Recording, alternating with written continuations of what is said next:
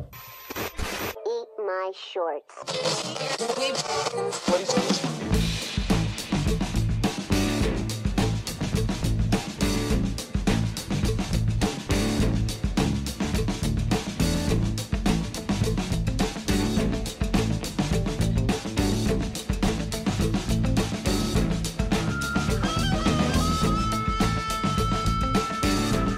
Hello everybody, welcome to the Dave Lee Down Under podcast. I'm of course your host, Dave Lee, and this is episode number 52. Danny LaRue, 52. What the fuck is that?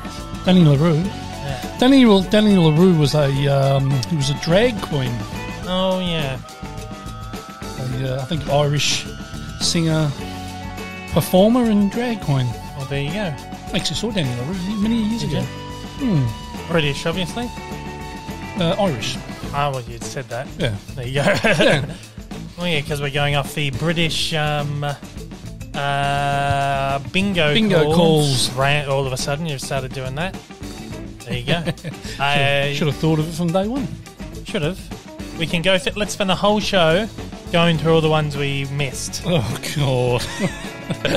Whole episode. What did we start at, about 42 or something? 43? Yeah, a few weeks ago, probably, yeah. Anyway. Okay. Yeah, here we go. All right. No, look, you can join us every single Monday here on the podcast. It goes out on all the major podcasting platforms, including Apple Podcasts, Spotify, Google Podcasts, Amazon Music, and Audible.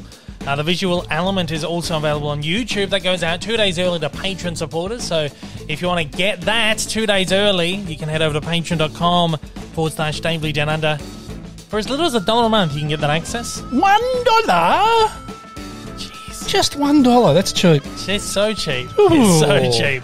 You get the podcast and you get other stuff occasionally.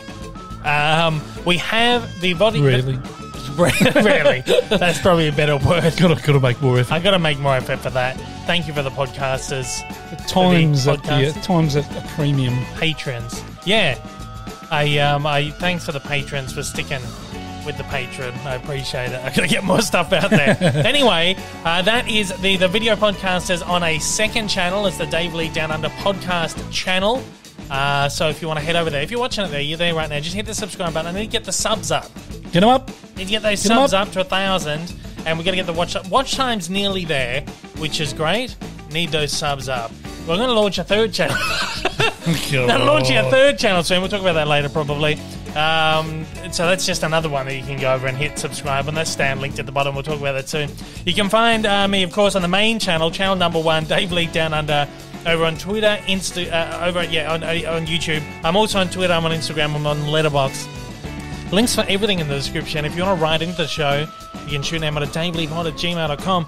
If you're listening on the podcast platforms, please leave a review and a review and a rating. Just good ones. Because they help. The good ones help. Bad ones don't. Nope. They fuck you up. They do, yeah. Well, sort of. Just don't like them. Just no bad ones, please. No. Hey, got a... Give you an inferiority complex if you get bad ones. Yeah, I know. They do. Hey, I got a message this week from Bradley Kenneth on Twitter. Kenneth. Yeah, Bradley Kenneth. He's Bradley?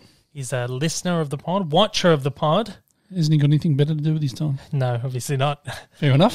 He Neither have we, obviously, no. because we're recording this stupid bloody thing. Exactly right. He tweeted me. He said, "Hey, Dave, just letting you know I've queued up your complete series of the podcast playlist on YouTube.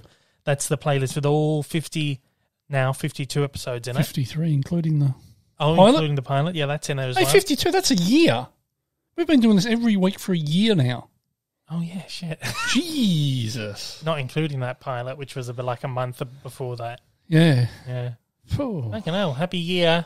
Woohoo! Thanks for being here for this long. Those that weren't here at the start, thanks for joining. Yeah, thank you very much. And get others to join us, please. Yes. And get those hours up and the subs up. And get it all up. So we can start getting paid. Got to get it all up. Yep. Just the subs and the... watch time. The watch time. Yeah. Hey, so Bradley says, right, he says, "Hey, Dave, just letting you know I've queued up your complete series of the podcast playlist on YouTube." He's got nothing to do with his time. No, that's a whole year worth of podcasts. Yeah. He says... At an average of about 2 hours. Yeah. That's 104, approximately 100 odd hours. Yeah, well, he says here, right? Hey, Dave, just letting you know, I've queued up your complete series of the podcast on playlist on YouTube. Long playlist, as we've established. I've been attentively watching since I turned the computer on today. I will continue to attentively watch during the hours a lot of people traditionally sleep. Oh. I said to him, I hope you are up and you are watching it 24/7. I can't tell you to just sit there and let it play and not watch it. No, that's right. I can't. That's can't against do that. Not allowed to do that. against the terms of service of YouTube. So don't do just turn it on and just let it run. Yeah. Let it do that. So he just wrote back. He said, Do it. "It's a little. You can't do it." Yeah, he sent me like the little emoji, like the emoji. I'd never do such a thing. You can be absolutely, definitely, positively, completely certain that I've watched all 21 hours of the podcast, which has played so far. It's good on him. Good boy. Good we on like you. that. That is great. It is. Take a one for the team. Thank you so much. That's Bradley. support.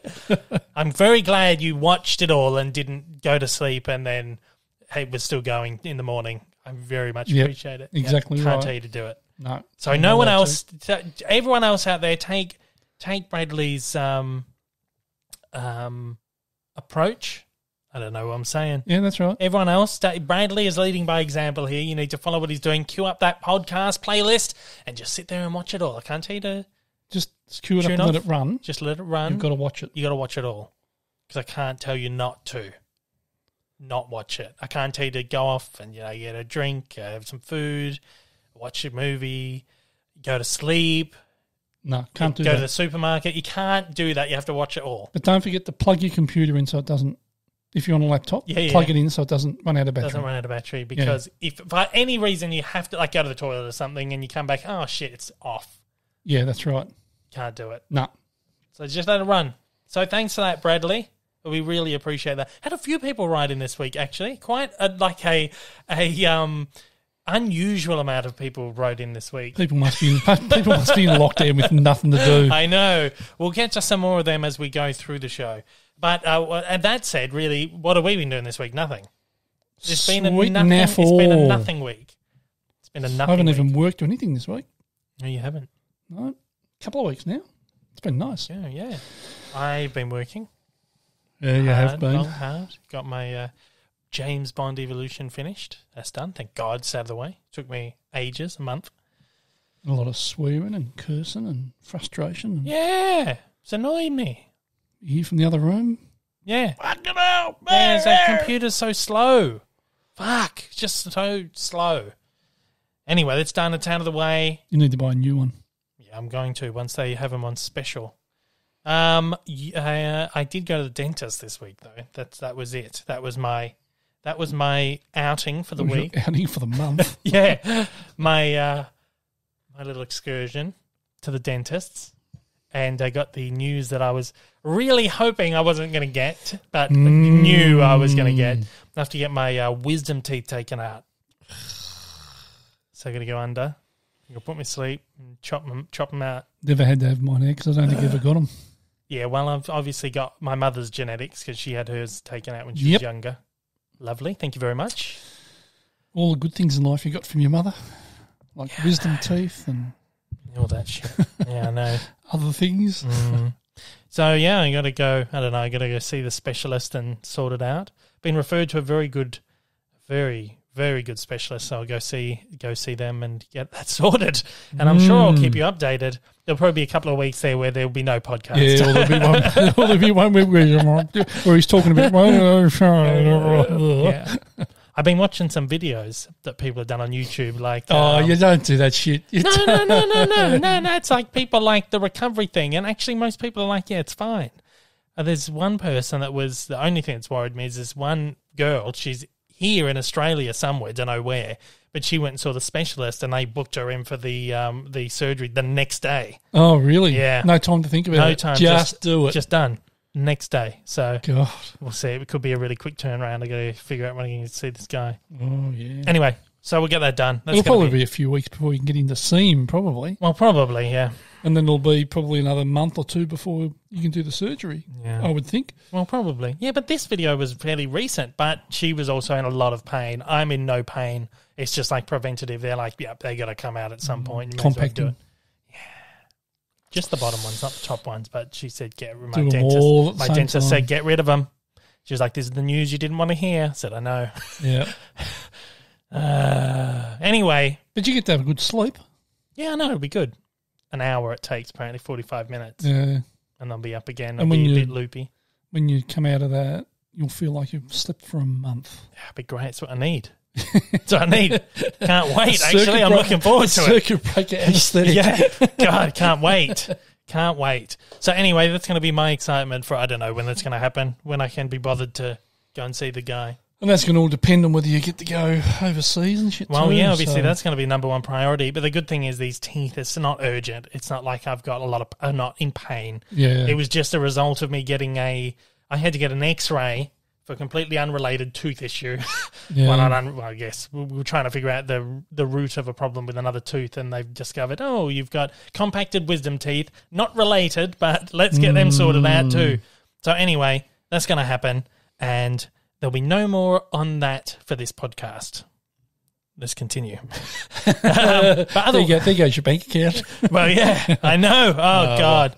That's the next thing that I got to worry about, how much is going to cost. So, number one priority is I got to get overseas and stuff. They've just announced that they're going to open up international travel like unrestricted. Which is to double vax. Yeah. But you can go anywhere in the world you want. So, maybe I'll just go to Hawaii for a week or so. Well, they were talking about travel bubbles. Yeah, they've that's right. just said, no, they're like, fuck it. You'll be able to travel anywhere. You go anywhere. But there was going to be a travel bubble with the UK anyway, so... So either way, coming back for you is not the issue. Yeah, you got to figure out if we can get Alicia back. Alicia comes back or whatever. Anyway, but I'm pretty sure that'll work. That's number one. So if I can't get my teeth out until the end of the year, I'll be like, nah, do it next year. Yeah. Once I figured out what's going on with the travel and stuff. Anyway, as I said, that's enough. Oh, halfway through a hiccup. That's enough for this show. And at this moment in time, it's time for... What a picture. Good picture. Yeah. That'd be so much fun. What we've been watching. And the answer is not a lot. No. Oh, yeah, I forgot one bit in the last segment. Another good start. Yep. I got my YouTube verification. That's the good news that's come out of this week. A little tick. Yeah, so I'm one of those tick people now, so you can rag on me. It's fucking one of these tick people, these people with the tick, think he's better than everyone else. Yeah, well, I do, so fucking deal with it. No. Hey, because I thought once you get 100,000 subscribers, they automatically give you they send you like an invitation for your 100 subscriber plaque, and then they give you verification like at the same time. Yeah. I didn't get the invitation for my plaque, so I was thinking, oh shit, they're not going to give me one. But I got that sorted. It's on its way. I'm excited. But then I had to apply for the verification. And so that was a whole other thing. But that came through within a couple of hours. It was like, you won't hear from us for 3 weeks. Thinking, great. And it got back to me like 2 or 3 hours later, and it was like, you're verified. So I got a little tick now. So what do they have to verify? Whether it's you. That it's authentically me. So if you are someone with like it's for essentially for people who have a public profile. Yeah. But it's like if you are someone who has a decent profile, and I assume that they assume that 100,000 subscribers is someone who's whatever. Yep. That opens up the possibility that there could be other people impersonating you. Right. So like if you're a celebrity or someone like on Twitter or on social media or YouTube, or if you're just someone who has obviously 100,000 subscribers on the platform, someone might want to copy you and start up Dave Lee Down Under channel. Right. This is the verification that this is the official place. Right, okay. So it's really not much other than that, but I like the tick, so I wanted it. Yeah, fair enough. So I got the tick. Thank you very much. And your plaque's on its way? Apparently they're making it, and apparently it takes 7 days to make, and then they'll send it. I don't know. Awesome. I might just rock up. That'll be good. Yeah, I can't wait. Yeah. And then I can finally do my live. I've been talking about doing my 100,000 subscriber live stream. Yep. And I haven't been able to figure out, and I thought, actually, I'll wait for that to arrive, and then we'll do like a live unboxing and all that shit. Yeah. Make it be celebration out of it. You thought about what you can do with the what do you call them? I don't know. You're telling the story. Patreons. Yeah. Oh, yeah. I saw Could do something else for them. Yeah, I saw that. Yeah. Little chat like we did last time. Yeah, something like that. A live chat with them on Zoom or whatever. We'll sort that out. Mm. All right, so now it's time for... What a picture. Good picture, yeah. Just another reason to become a... Patron, yeah. Patron. Have a chat. Yeah. So here we are. We're now in the What We've Been Watching segment again. Second time. Officially this time. Yeah. Verified segment. Yeah. Really not much this week, actually. I went through a bunch of catalogue titles that have been sent in from my pals at the distributors, but not a lot to write home about or that anyone out there would really be that interested in. We watched an interesting one. You watched this too. You were in here the other day when I was watching this. Streets of Fire. What was that one? That was like that 1980s one. It had a very, very young Diane Lane. Oh, yeah. It had a very... Didn't look anything like her, though. No, it was like, no. Wow. Unrecognisable. Yeah. Very, very, very young Willem Dafoe. Yeah. Rick Moranis was in there as well. Randa, just a random role for him. And a bunch of other people. Bill Paxton was in there. E.G. Daly, Elizabeth Daly, who does the voice of Tommy Pickles on the Rugrats, because she was like a singer. She was a singer and did a lot of small acting roles and stuff. She was in Pee Wee Herman. So she was in it. Yeah, quite a big cast. Michael... I can't remember the name of the main guy, Michael something. Paré. Yeah. It was interesting. Amy Madigan. Yeah, this is... from Field of Dreams. Oh, and Slider. Slider? Did I say that? Bill Paxton? Rick Rossovich. Oh, yeah. Slider from Top Gun. That's it, yeah. There you go. So it's a big cast, man. Big cast. Interesting. It's like one of those cult films. Ed Begley, too. Oh, yeah, he was in there, too. Junior. Actually, it wasn't bad. It was pretty good, yeah. I didn't mind it. I'm shocked that it's taken me this long to discover it or even really hear about it. It's one of those ones that was a real cult film. And I found it for like $5 recently. I was like, I'll check this out. The cast looks good. It's got a good rating. It's like 7. Close to 7. 6.7. Really, it's a really good film. It's like this really weird sort of like 80s, I guess you would almost call it like a cyberpunk noir sort of thing. Well, it was described. I read the description on it. It was a cross between 50s and 80s. Yeah. So a lot of the fashion stuff that used was 50s. The cars were 50s, but some of the fashion was also 80s. Yeah, and then there was 80s music, and that's what I mean. It's like a cyberpunk sort of thing, which is almost like sort of like a it's like science fiction, but kind of infused into different eras and like elements of like neo-noir. Yeah. And like, so it's just a really kind of weird eclectic sort of thing. It's actually really good. Like the production design stuff was great on it. Yeah, it was good. All that, and the music's very 80s, but it's enjoyable. There's a song in it at the end that is a very, very well known song. Can't remember it now, but it was from that film. It was the song they were singing at the end of the movie. I can't remember what it was. I'm a dream about you. I think that's the song. Oh, okay. It's, Gonna dream about you. I don't know, but that was from that movie. That was from that movie back in the day when they actually like did songs for movies and shit. I'm sure they still do it, but not that often. But yeah, hey, there you go. I thought it was actually quite good. What's the synopsis there for that one? You got that written up? Synopsis was a mercenary is hired to rescue his ex-girlfriend, a singer who has been kidnapped by a motorcycle gang. Yeah. It was pretty gritty and shot in Chicago. Yeah, well, it looked. I think so. Yeah, it was. So I read it the other day. There you go. A lot of it was shot in Chicago. Yeah, it's I Can Dream About You by Dan Hartman, Joe Pizzulo, someone else. Couldn't have told you who sang it. I know the song, but I couldn't have told you who sang it. About you. So yeah, that song was from that movie. Never knew it. But that's such a well-known song. But I never knew it was from a movie. No, I would never have. This will probably get me demonetized on YouTube. Well, I'm not monetized on YouTube anyway, so... One day it will be. Screw the man. Well, yeah, maybe. Hang on.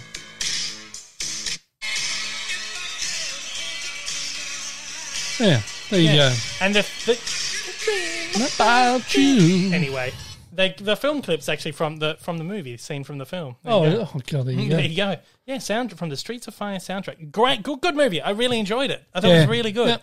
And that's out on Blu-ray from Shock Entertainment as part of the Cinema Cult collection. It's an older release, but it's still available. I got it on Amazon for like $5 recently. I was like, yeah, I'll pick that up. I enjoyed it. It's quite good. I also watched I watched a version of The Great Gatsby from 2000. This had Paul Rudd in the lead role. I saw a little bit of it.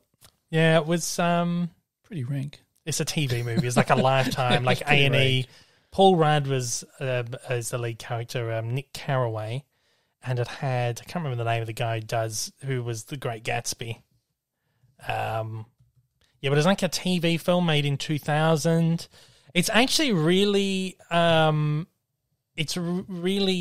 close to the book. It's like a very accurate sort of adaptation of the book. Mira Sorvino. Oh yeah, she was Daisy. Toby Stevens, Toby Paul Stevens, Rudd, yeah. Martin Donovan. Yeah, a bunch of other randos. But yeah, it's a very what's that word? Authentic, I guess, adaptation of the book. It's very close to the book. But the problem, and it's a pretty decent adaptation. As someone who's really, really likes the book, loves the book. One of my favorite novels of all time, in fact. I'd never seen this version of it. And it's very close to the book. But the only problem is, and it's a good adaptation of it, acting shit and all that. Yeah. But the only thing is, after the Baz Luhrmann film, which I adore, it's one of my favourite movies the last 10 years, any other adaptation of this book just looks so fucking minimal. Yeah. And it looks so just dull and boring. And I'm like, Jesus Christ. Like, I'm watching these scenes and I'm like, I can just picture the Baz Luhrmann version. You know, the Baz Luhrmann version, they're all sitting outside on the dinner table and the curtains are all just flowing in the air, and it's just the camera is the eclectic camera, and then the way he cuts it is really jarring and shit. And then this version is literally just them sitting at a table. It's like, whoop, shot, cut to the next shot, and they're just having just a normal conversation, just sitting at a dinner table inside. And it's like, oh man, I wish I was just watching the Baz Luhrmann version. But if you take it by its own merit, it's a good adaptation of the book, but it's just pretty cheap and nasty. Yeah, what I saw, I thought, I'm glad I didn't watch that whole thing. Particularly compared to the Baz Luhrmann version. Bill Camp in it too. Oh yeah, he was very young in that. He's very young. Was he the lawyer? Yeah, the lawyer in The Outsider, which we'll talk about in a moment. But yeah, look, that's just come out. Via Vision has just released it on DVD. They've just done like a box set of literary adaptations. And I specifically requested it because I've always wanted to see this version of The Great Gatsby. I now have seen it. I've ticked it off my list, so I'll probably never go back to it. No. But there's a bit where Paul Rudd does a weird little dance that made me laugh. You love Paul Rudd. He's the best. He's the best. So anyway, that was really all I've watched this week, other than a few other things that people won't really care about. We watched a few newer, and when we say newer, we mean like within the last 5-6 years. Yeah. In the last 15 years. We watched one called The Reluctant Fundamentalist. One we've been putting off for a while. Wasn't bad. Huge cast. It wasn't bad. It had a Kate Bosworth, another Kate Bosworth film, a.k.a. Kate Hudson. It had Kate Hudson in it. It also had, who was the... Riz Ahmed. Not Riz Ahmed. The Liev Schreiber. Liev Schreiber from... Kiefer Sutherland. Yeah, that's right. Liev Schreiber was in there. But yeah, particularly Riz Ahmed lead in it. He's so good. Yeah, I love Riz Ahmed. Yeah. He is amazing. That's some good stuff. Everything he does, he is just incredible. He's the best thing about this movie. It wasn't a particularly great film, but he is amazing in it, and I'll watch him in anything. Sound of Metal, he was incredible in. He was in an HBO limited series the night before. Was it The Night Of? Was that the one he was in a few years ago? Or was it... Oh, no, am I thinking of another one? The Sisters Brothers, Venom, Rogue One. Yeah, Rogue One, Star Wars. The Night Of, yeah. The Night Of, yeah. Great. That's such a great series too. Yeah. And then this one here as well. It's an interesting film. It's about this... I guess he's an Arabic guy who's living in America. in a post World War II, post September 11 world, and sort of the way that he is, the prejudice that he faces, and the assumptions that people make about him in this post 9/11 world, and the way he's treated, and kind of.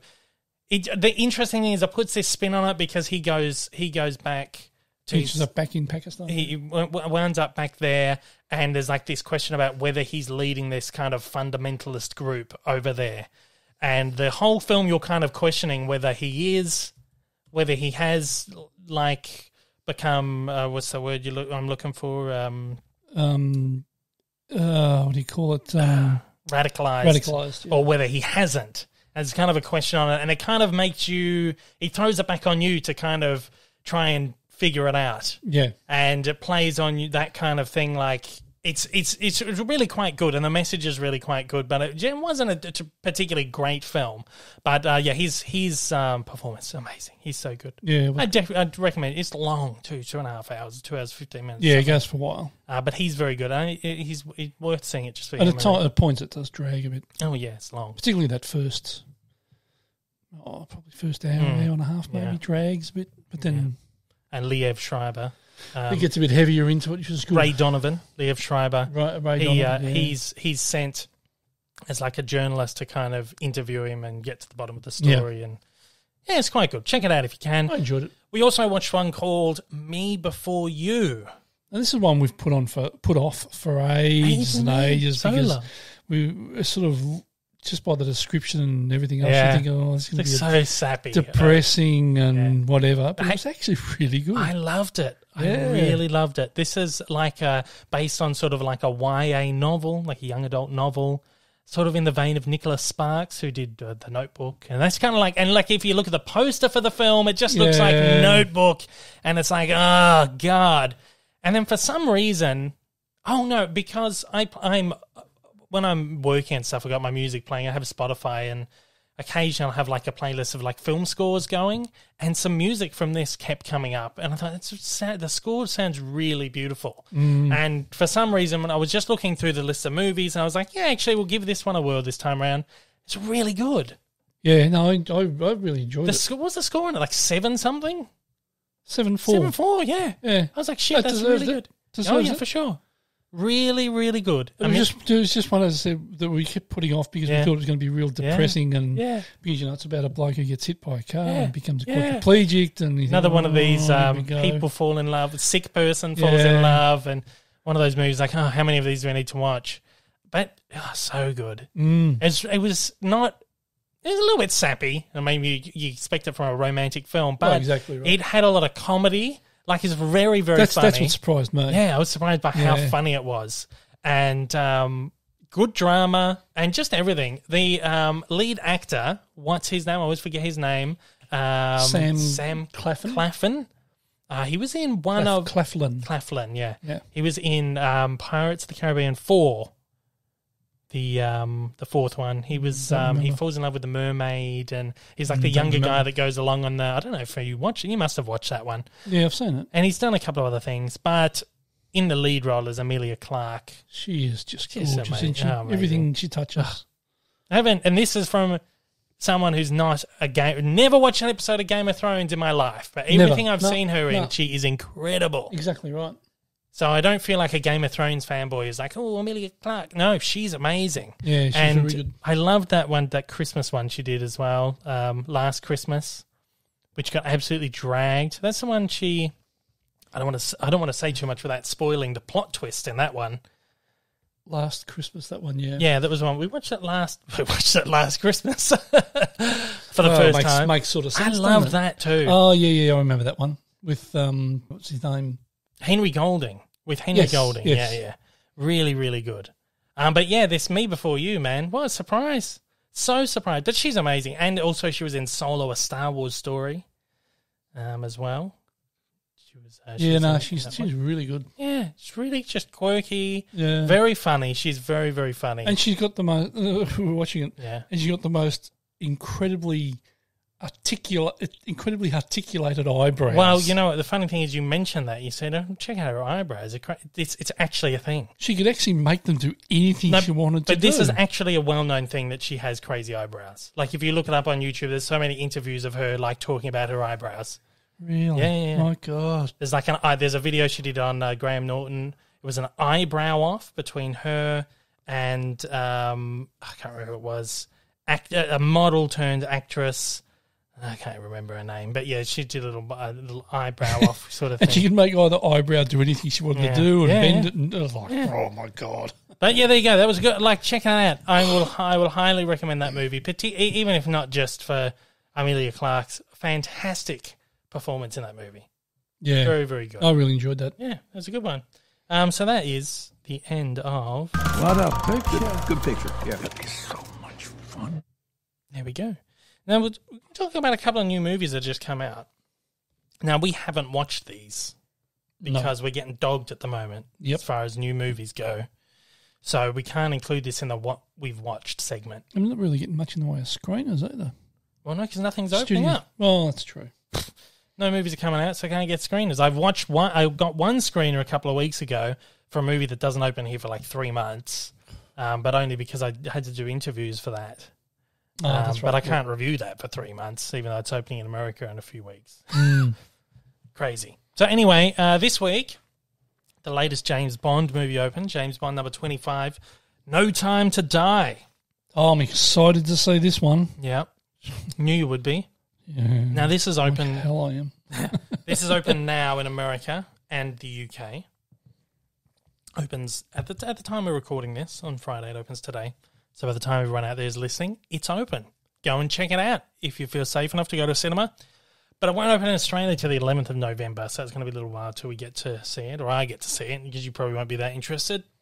I'll probably see it, but... We've got some... well, you didn't even watch the last one. Didn't I? No. That's how interested I am. Yeah. Shit, the last one anyway. But this one here, the Rotten Tomatoes reviews are in, of course. It's got 83% at the moment, which is okay. If you compare these to the other Daniel Craig films, Casino Royale has a 94%. Quantum of Solace, 64. Shit. Skyfall had a 92%. Was Skyfall the one I didn't mind? No, Skyfall's the one we saw at the movies and you liked, yeah. Skyfall, 92%. And Spectre, 63%. Shit. So it's like every second Daniel Craig movie has been good. So I'm hoping this one is going to be good. It has overwhelmingly, obviously 83%. It's got overwhelmingly positive reviews. We'll go through a few that I've pulled off Rotten Tomatoes since we can't give our own take on this. Joe Morgenstern from the Wall Street Journal says the new installment is exciting for its energy and scale despite its flaws and derivative themes, makes a lovely valediction for its star. Kevin Ma from The Times in the UK gives it 5 stars and says it's better than good, it's magnificent. Obviously a James Bond fan. Maybe. Philip D. Semlin from Time Out says, by whatever metrics you measure a Bond movie, tight plotting, gnarly villains, emotional sincerity, Craig's final outing is a rip-roaring success.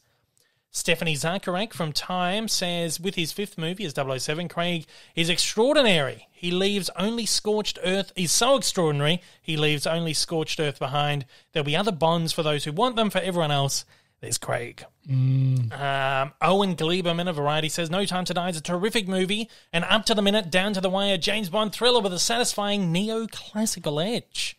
Ooh, if that doesn't make you want to go and see it, don't know what else will. How about Leah Greenblatt from Entertainment Weekly, who says, as Bond swan songs go, it's a fond farewell, faithfully bridging the old world and the new until the last deathless postscript.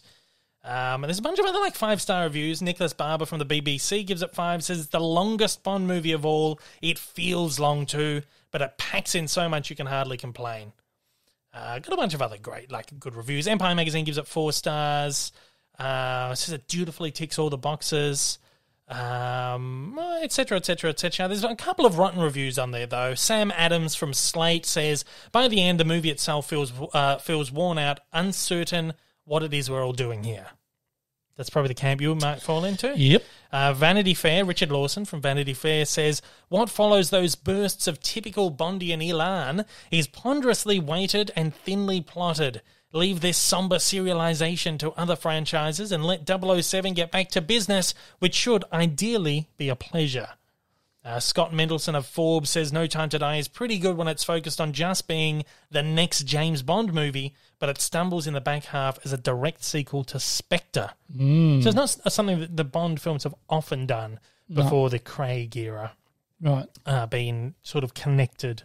Not the that other ones are not just, that I know because I never really watched the other ones many. are just sort of like little one-off movies, don't really connect or anything like that. So there you go. That's sort of overwhelmingly positive reviews, but it's pretty much exactly what I was probably expecting from that, to be honest. Yeah. Well, the thing that puts me off most of all is Daniel Craig. He's always got that who farted smell look on his Duck face. Sorry, who farted look on his face. Duck face. Duck face or cat's ass. Yeah. Whatever you want to call it. Yeah. I don't know. I don't know. It's the only expression he has. Trailers ain't doing it for me. I was not a fan of Spectre. In fact, I really, really did not like Spectre.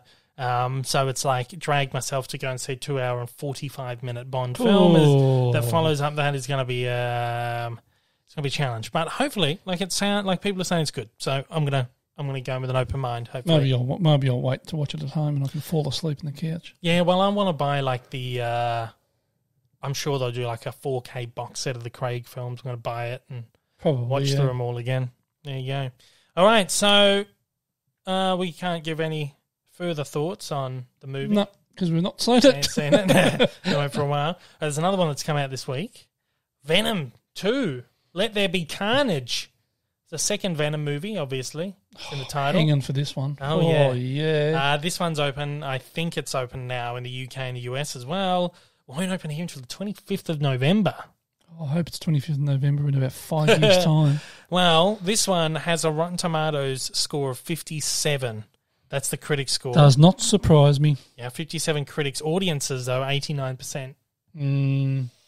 The first movie had a 30% critics and an 81% audience. So it's a little bit up on that. So hopefully it's slightly better than that. It was pretty bad, the first one. Dreadful. I'm expecting absolutely nothing from that. Well, you want to read some Rotten Tomatoes. There is, that said, though, this is like it's only just come out, so there's plenty of time for that score to come down. Yeah, exactly. Both the critics and the audience, so we'll just keep that in mind. Okay, so a vast majority of these reviews are, well, I won't say the vast majority, but quite a lot of these reviews are rotten. David Sims from The Atlantic says the viewing experience is like going to a nightclub and having someone scream the plot in your ear over a thumping bass line. Ironic, given that Venom's biggest weakness is sound waves. Alex Bentley of Culture Map says the movie is even worse than the dog of a film that was the original. I'd love to say that this is the last we'll see of the character, but an end credits teaser strongly hints at a return very soon. God. Carla Hay from Culture Mix says the movie is like the 2018 Venom movie on meth. It's filled with loud, scatterbrained nonsense, gibberish dialogue, and repetitive hyperactivity, resulting in one giant, annoying headache. Jeffrey M. Anderson of Common Sense Media says, with poorly chosen comedy moments, in inverted quotation marks, poorly chosen comedy moments that consist mainly of shouting and action elements that are mainly noise and smashing, this sequel misses every chance to come together in a satisfying way. Nicola Saal of the San Francisco Chronicle says, it's the worst movie Tom Hardy ever made, it's the worst movie Woody Harrelson ever made, and it's the worst movie Michelle Williams ever made. Oh, it's scathing, are they? All of them, God. Yeah. We've got some fresh ones. We'll balance it out. There's a few fresh reviews. This is a fresh review. This is, in essence, a slapstick bloodbath about two threesomes, both in desperate need of thruples therapy. That's barely a positive review, isn't it? That's kind of that'll be a running theme with these fresh reviews. Katie Walsh of the Tribune says, doesn't have that sense of joyful discovery and gleeful mischief that the first film did, because it's obviously now a comedy on purpose. But the Venom-Eddie dynamic remains the best buddy action comedy going these days. Caitlin Booth of Bleeding Cool says Venom Let There Be Carnage knows exactly what it wants to be, shows up, and then ends before it gets overly long. Keep in mind this movie is like 93 minutes long or something. Oh, really? Ridiculously short for a superhero film. She says, while not a great movie, it's much more tonally consistent than the first one and leans into the things that worked. Joe Morganson, Wall Street Journal. To its perverse credit, Venom 2, as it's being called, manipulates its audience with all the tentacles it can deploy, most of them cheerfully ridiculous. So, yeah, there you go. Courtney Howard of Fresh. I know she writes for a bunch of newspapers and journals and stuff, to simultaneously be outlandishly hysterical, surprisingly sweet, and bafflingly middling is quite the feat. Something this sequel achieves. Oh, God. So there you go. It's Even the positive ones weren't very positive. No, not at all. Oh, my God. I'm not looking forward to that. No, I don't even know if I'll watch that, to be fair. Probably will. Going to have to watch it. Yeah. It's only an hour and a half out of your life. But it's an hour and a half you won't get back. Yeah, I know. Oh, dear. So, yeah, there you go. That's Venom 2, Let There Be Carnage. Look, the first one was, it was fun because it was just so fucking stupid. But it was an absolute shit movie. Oh, it's a dog of a film. As whoever it was that said that, called it and a that's dog. just our opinion. Yeah. Of course. Yeah, exactly. If you love it, good on you. Yep. I know people who fucking love it. Yep. And I'm like, no, it's crap. Like, good on you if you like it. That's fine. Anyway, we'll see it. I'm sure we'll have some fun because it sounds just so fucking dumb. That'd be something the world's worst manager enjoy, wouldn't it? Yeah, probably. No? No, I don't know if he really even likes superhero stuff. Oh, okay. At all, other than like the Nolan Batman films. That's like it for him because it's art. It's artistic. It's a fucking wanker. Yeah. It's artistic superhero movie. Oh, whatever. Enjoy it all. It's all art, my friend. We've discussed in the past. Hey, let's get back to... What a picture. Good picture. Yeah. That'd be so much fun. This is the TV segment. So we went out of the segment. We came into the segment and we had to go out. We came back into the segment. We went out again because we haven't watched No Time to Die or Let There Be Carnage. Now we're back into the segment because we're talking about some TV stuff. I'm glad you're explaining it to me because I'm lost. Yeah, we're back in the segment Right, now. we're back in the segment. Verified, yeah. Sure. We're going to talk about TV now. Verified? Yeah, verified. Tick. Yeah. Ted Lasso, we watched this week. Great, still. Ah, jeez, that's good. You know what I've just realised? Say it every week, it's good. You know, I've realised we're so deep into the show now. There's only 2 episodes left. Oh, bugger. Yeah. I'm going to go back and start it all over again. I'll watch it over again.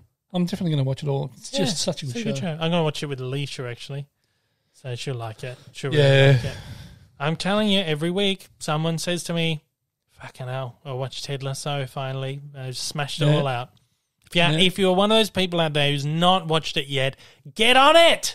And then tell us how much you love it, because this is the best show on TV at the moment. It is awesome. I just love it. It's so good. It's so good. They could do one of those every week of the year. Oh, yeah. I'd still love it. Keep doing it forever. Do it forever and ever, until they're old.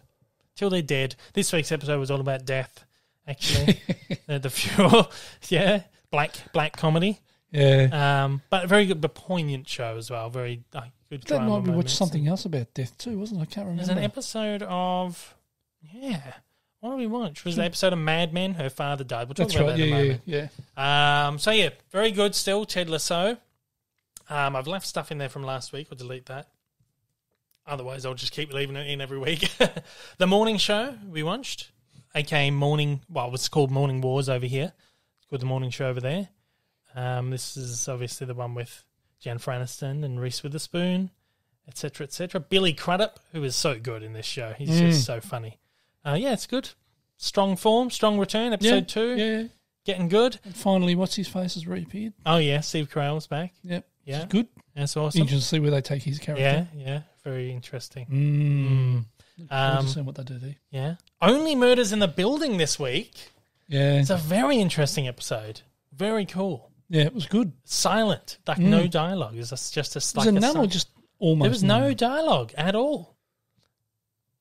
There was none. Yeah, no, you might be right. Yeah, definitely. It was all subtitles and stuff because one of the characters, his son is deaf, and it's sort of told through his perspective. But then even when you're with the other characters, there's, for some, particular reasons, they are keeping a bit quiet, and it's just all, there's like no dialogue. It's just all, or they mumble or no. Had a couple of funny episodes of shows the last couple of weeks. Yeah, well, there's that Ted Lasso beard episode. Yeah, where it goes on the bender. Yeah. And then this one.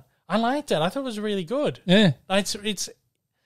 It's obviously a big experiment when a show does an episode that's just so vastly different. Like, I imagine, I don't know, I haven't looked at the discourse on Twitter over this, but I'm sure there were probably people who were pissed off with that. But I think it's good, and I love that they stuck with it to the end.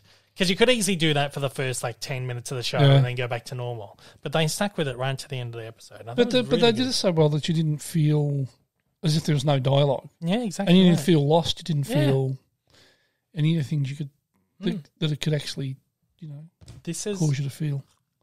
Which was good. This is what's fine with silent films or movies. You got to read subtitles and stuff. It's a barrier at first, but it's just so easy to to sink into it. So that's really good. They did a really good job of it. If you haven't got onto Only Murders in the Building, this is the one with Steve Martin and Martin Short and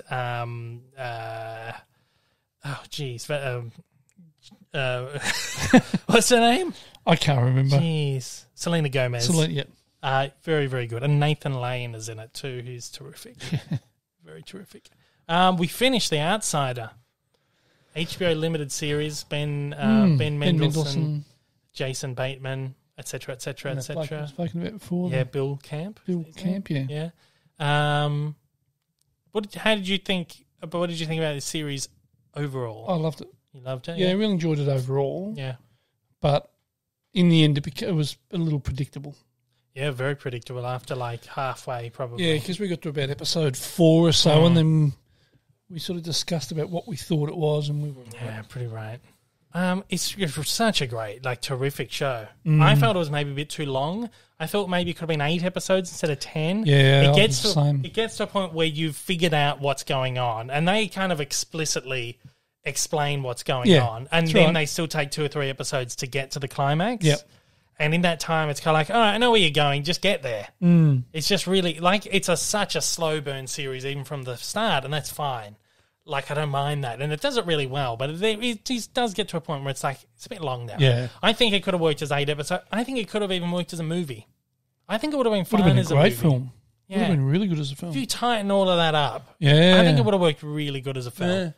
And I think it's a good example of not everything needs to be a series now. Because you see a lot of these things, a lot of books and stuff are now being adapted as series instead of movies. And I feel like you can pick I think there are certain ones That's because they're being adapted by streaming companies. That's what I mean, yeah. Isn't it? Look, overall, fantastic. I'd give it a 4-star, probably 4 out of 5. Oh, yeah. Terrific. Acting's great. Everything about it is just so beautifully made.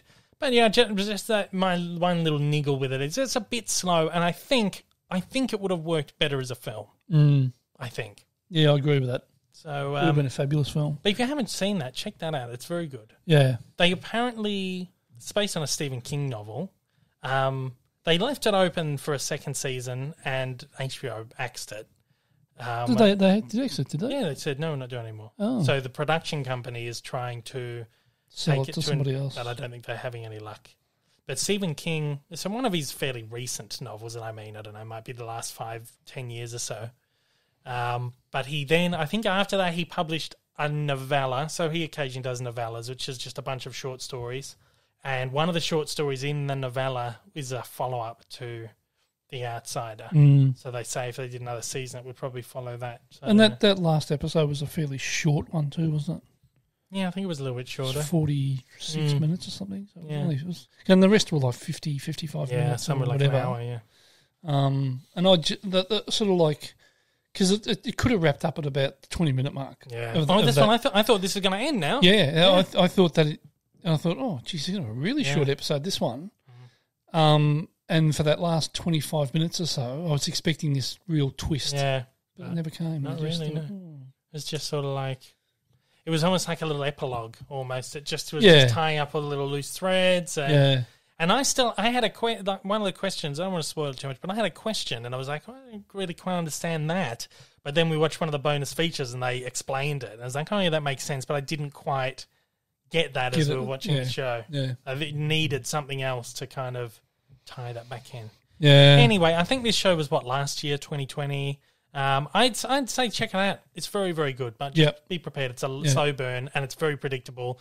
And once you figure out what's going on, you just kind of want it to get to the end. Yeah, exactly. You're like, how much longer can this go? 3 more episodes? What? Yeah. But yeah, it's very good. So now we're going to find a little series to replace that one. Yeah, got a whole box of them down there. So Well, there's also that one on, was it Netflix with QB, Matt Saracen? Midnight Mass. Midnight Everyone's Mass. talking about this. Yeah. Apparently it's fantastic. I want to watch that. I think maybe that's next. We'll check that out. If That you've looks really seen good. if you've seen it, let me know.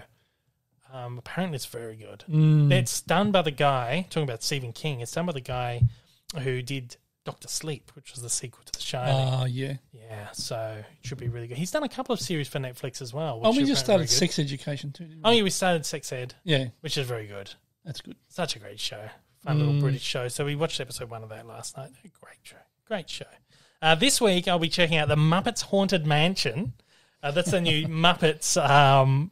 It's their very first ever Halloween special. They've never done a Halloween special. They did a few episodes of the Muppet Show that were kind of Halloween themed. They Vincent Price come on and do a few episodes. But this is the first proper Muppets Halloween special. And there's a bunch of celebrity cameos you can imagine. I think Will Arnett is in it. I can't remember who else is in it, but it looks fun. It's 50 minutes long. I don't know if I'm allowed to say that. It's long. I think by the time this goes out, the embargo's may be lifted, but it's actually quite it's quite long, bit longer than I was expecting. So I'll probably watch that. I might watch that tonight or to Saturday, and then I'll have a review filmed on Sunday, and then it'll be out this week. So check that out. I've also got screeners. Disney Plus sent me screeners for 4 things this week. It's far too much, but I'll be reviewing the Muppets, and they sent me a show called Just Beyond. It's a series based on works of R.L. Stein, who wrote the Goosebumps. I was going to say Goosebumps. Yeah. I don't know anything about it. There's a trailer, so I'll check that out. And if it looks okay, I might cover it, review it. The Disney Plus stuff tends to do all right with reviews. Yeah. So we'll look into that. But otherwise, that is the end of what we've been watching, unless you have anything else to say. Nope. All right. It's time for...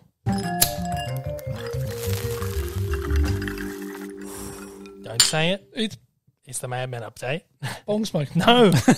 Mad Men update. Stop. Mad Men update. How many did we watch this week? I can't remember if it's 2. 3 or 2. Yeah, 2. We were going to do a third one last night, but it got a bit late.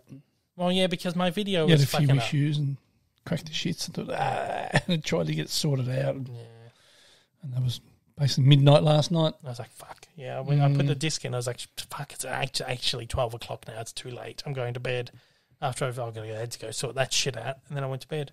Yeah, pretty good. Still good. Not much to say this week. It was, It sort of slowed down a little bit, I thought. has a bit, yeah. I just hope it doesn't keep Yeah, slowing down I know, and becomes I know. it becomes Deadwood. I know. Hey, I seen a spoiler. For this? Mad Men. For what, the next episode? No, Or I think for the whole thing? yeah.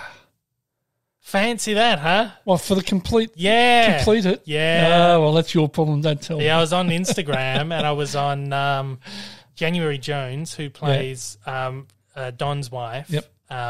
What's her name? Betty? Elizabeth? Yep. And a cute little video that they posted from the show was them. It's actually from the episode that we watched this week where, they're making the ad based on the Anne Margaret film, Bye Bye Birdie. Yep. And it was actually a clip that she had uploaded. It's her and Don Ham on the blue screen just dancing to the song. And it was must have been part of this crew video that they made. I thought, that's cute. I'll read some comments. And someone spoiled Mad Men. Oh, God. Now, if that was me, it wouldn't matter because I'd forget that anyway. Yeah, I know. I won't forget it now. Every time I watch it now, I'm like, I know it's going to happen now. So who knows if it happens soon or whether it's a spoiler for the end of it. But there you go. 2 seasons in, we got 5 left. It could be done. That's it. Fuck. So what are we on, the second or third season? Oh, we're third season season, now. yeah. So 4 left after this, 4.5. It's still good though. It's still enjoyable. And Yeah, it is. who knows? I might forget at some point. But It's probably- nice. It's just really easy to watch. yeah, and A couple of the characters are really good fun. And why couldn't they spoil Deadwood for me? Then I would have been like, hey, I found out how it ends. Do you want to know? We don't have to watch it anymore. No, but this one we had to, I'll keep watching it. It's good. Anyway. It's but what the happens. journey to get there will be the fun part. Yes, that's it. It's all about the friends you make along the way. Yes. Not about the destination, it's about the journey. Yeah, exactly right. What a picture. Oh, no. Fucking hell, we're back. We're back in what we've been watching. We've got to exit. What a picture. Good picture, yeah. All right. Now we're... Okay, back in the Mad Men update. We're officially back in Mad Men update. Is that it? Yeah, I think so. Okay, now we go. Fucking hell. All right. We're out of the Mad Men update now. And it is time, just partner highlights, talk about the partners of the program, the show, the channel. Random Space Media, of course, developing really great discs in partnership, Blu-rays and DVDs in partnership with some big studios, including Universal, Sony Pictures Home Entertainment, Disney, etc., etc. They got a lot of great stuff out at the moment, which you all know about because I've been banging on about them for weeks. Jumanji 4K 3D collection with the two most recent Jumanji movies. I got a 3-movie collection, Jumanji, with the two most recent movies and the original movie, and Zathura. Cool. Couple of Spider-Man 4K plus 3D collections, including Venom as well. If you want to check that out before the new one. What awesome packs. Yeah, and DreamWorks collections as well, all of those. There was a code you could use for them to get 15% off, but if you didn't use that, you're far too late now, so you have to pay full price. Yep. So there you go, that's Random Space Media. Quite great little packs, though. That's terrific. If you haven't got, like Resident Evil, for argument's sake. Oh, yeah, the Resident Evil one. If you haven't got that, great way to get the whole season, whole series. Yeah, 6-movie collection, 4K, and they're really reasonably priced. Yeah, too, exactly right. Which is That's great. what I mean. So you can check them out. Kicks.com.au. I think the code Dave15 is still active. It seemed to apply to my cart when I double-checked this morning, but I don't know if the price come off it. Anyway, you can head over to Dave15. You can head over to Kicks.com.au and use Dave15 and see if it works. I think it's probably. I thought it expired last month. Maybe it expired at the end of the month. It's the 1st of October. Anyway, give it a whirl. See what happens. And if it doesn't work, you can complain to me. Don't complain to Kicks because they're wonderful people. Yeah. They've just released a couple of. I was going to have them on the desk. A couple of new horror films have just come out on Blu-ray. Universal, Sony have just released them. If I can remember the name of them, Escape Room 2. I can't remember the name of it. It has like a little subtitle on it. And also one called Demonic, which looks quite good. Escape Room Tournament of Champions and Demonic. They also sent me over a copy of Halloween 4K. That's the remake from a couple of years back. Oh.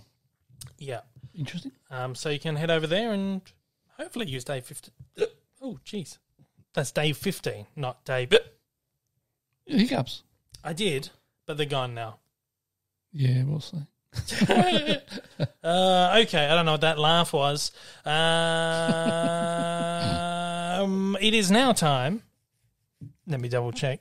I don't want to enter the wrong segment again. Not that you're coming up today.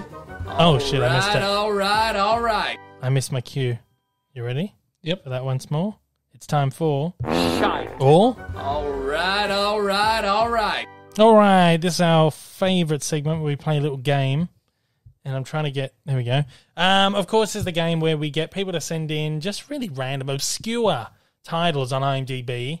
And we got to guess whether they are...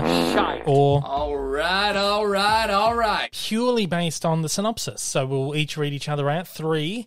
And based purely on the synopsis, no actors, no title, none of that. We have to guess whether we think the movie is... Shite. Or... All right.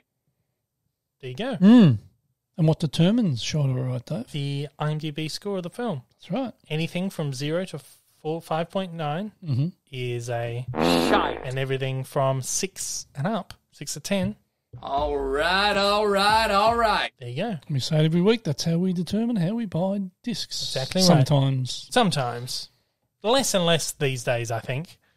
We've had a few good ones under 6. Mm-hmm. We've had a few shit ones over 6. Over 6. Yes. Happens quite regularly. So, this week, our pal Jeff, of course. Monkey Boy, my little monkey worker on his little monkey tricycle. Yep. Powering the podcast. Thanks, Jeff. Keep powering the podcast. He's not there, Dave. Where is he gone? Well, fucking Jeff, where are you, little shit?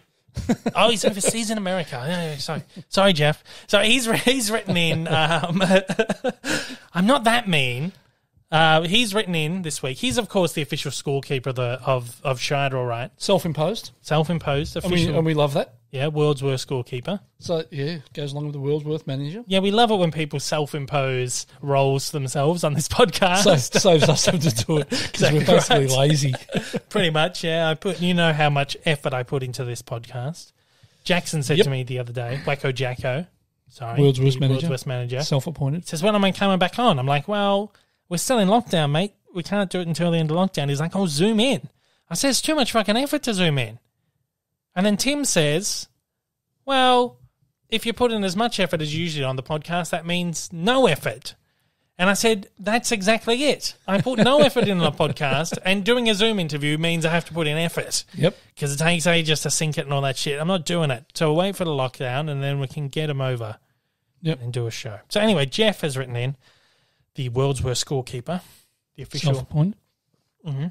Well, no, he's the self-appointed official scorekeeper of the podcast, but he is the world's worst scorekeeper, appointed by us. Yeah. Okay, so he's written in, once upon a time, there were two little Aussies who went to the film academy, and they were each assigned hazardous duties, but I took them away from all that, and now they work for me. My name is Monkey. Good morning, angels.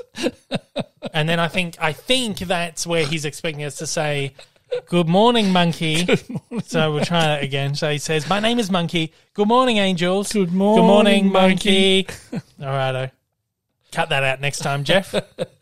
Get rid of that. Congratulations on your YouTube verification, he says. The first step of the plan is complete. It's now time for phase 2.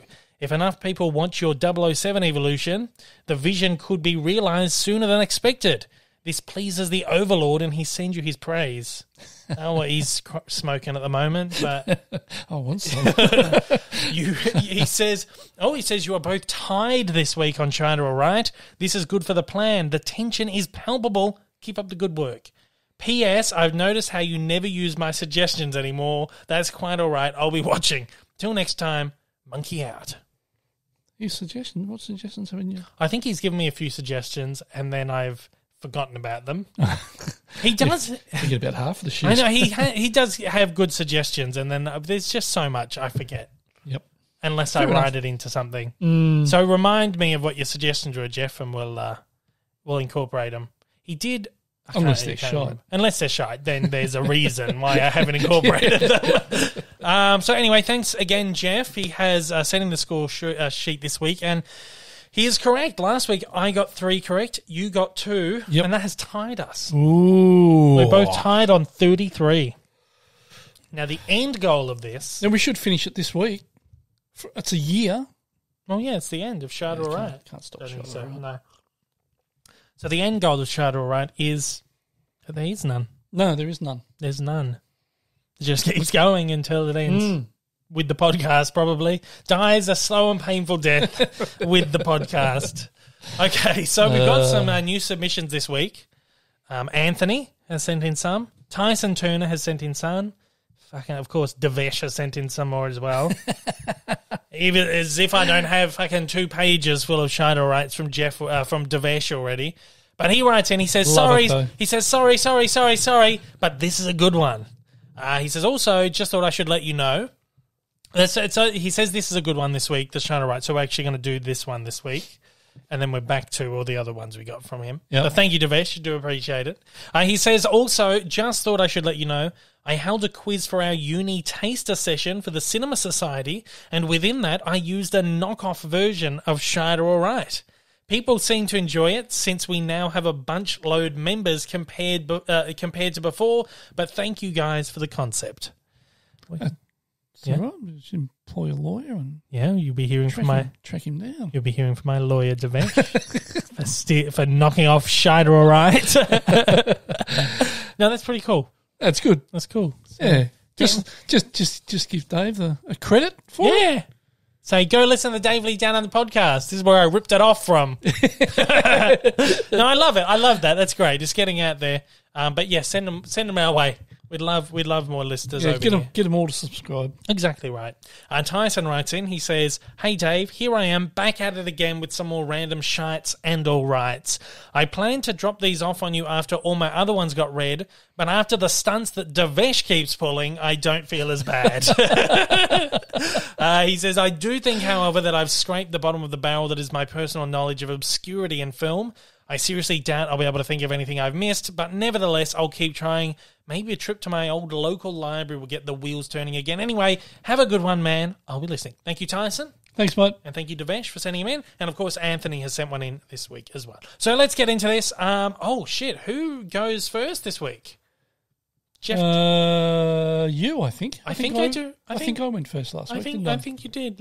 Should I double check it or should we just do it? Let's just do it. Let's just That's do it. Jeff's problem. That's Jeff's problem. Yeah, he didn't tell us. No.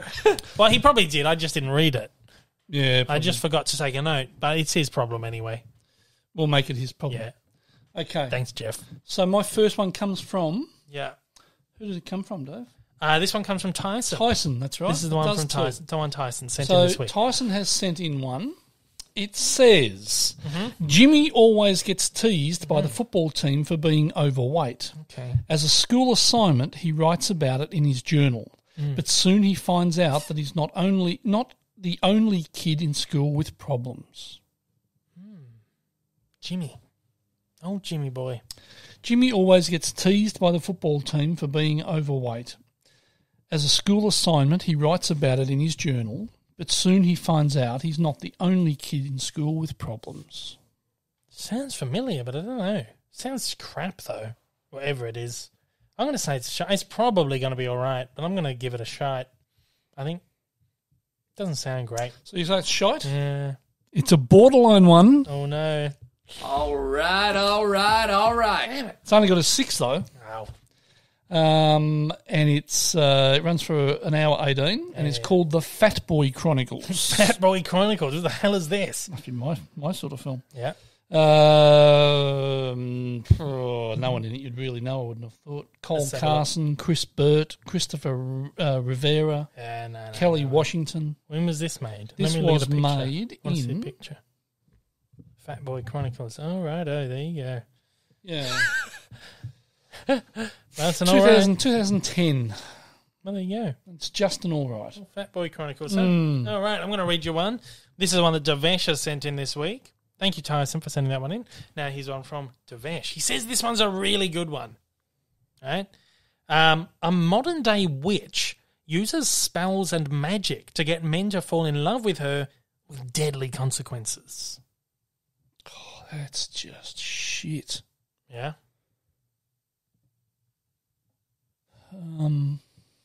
A modern-day witch uses spells and magic to get men to fall in love with her with deadly consequences.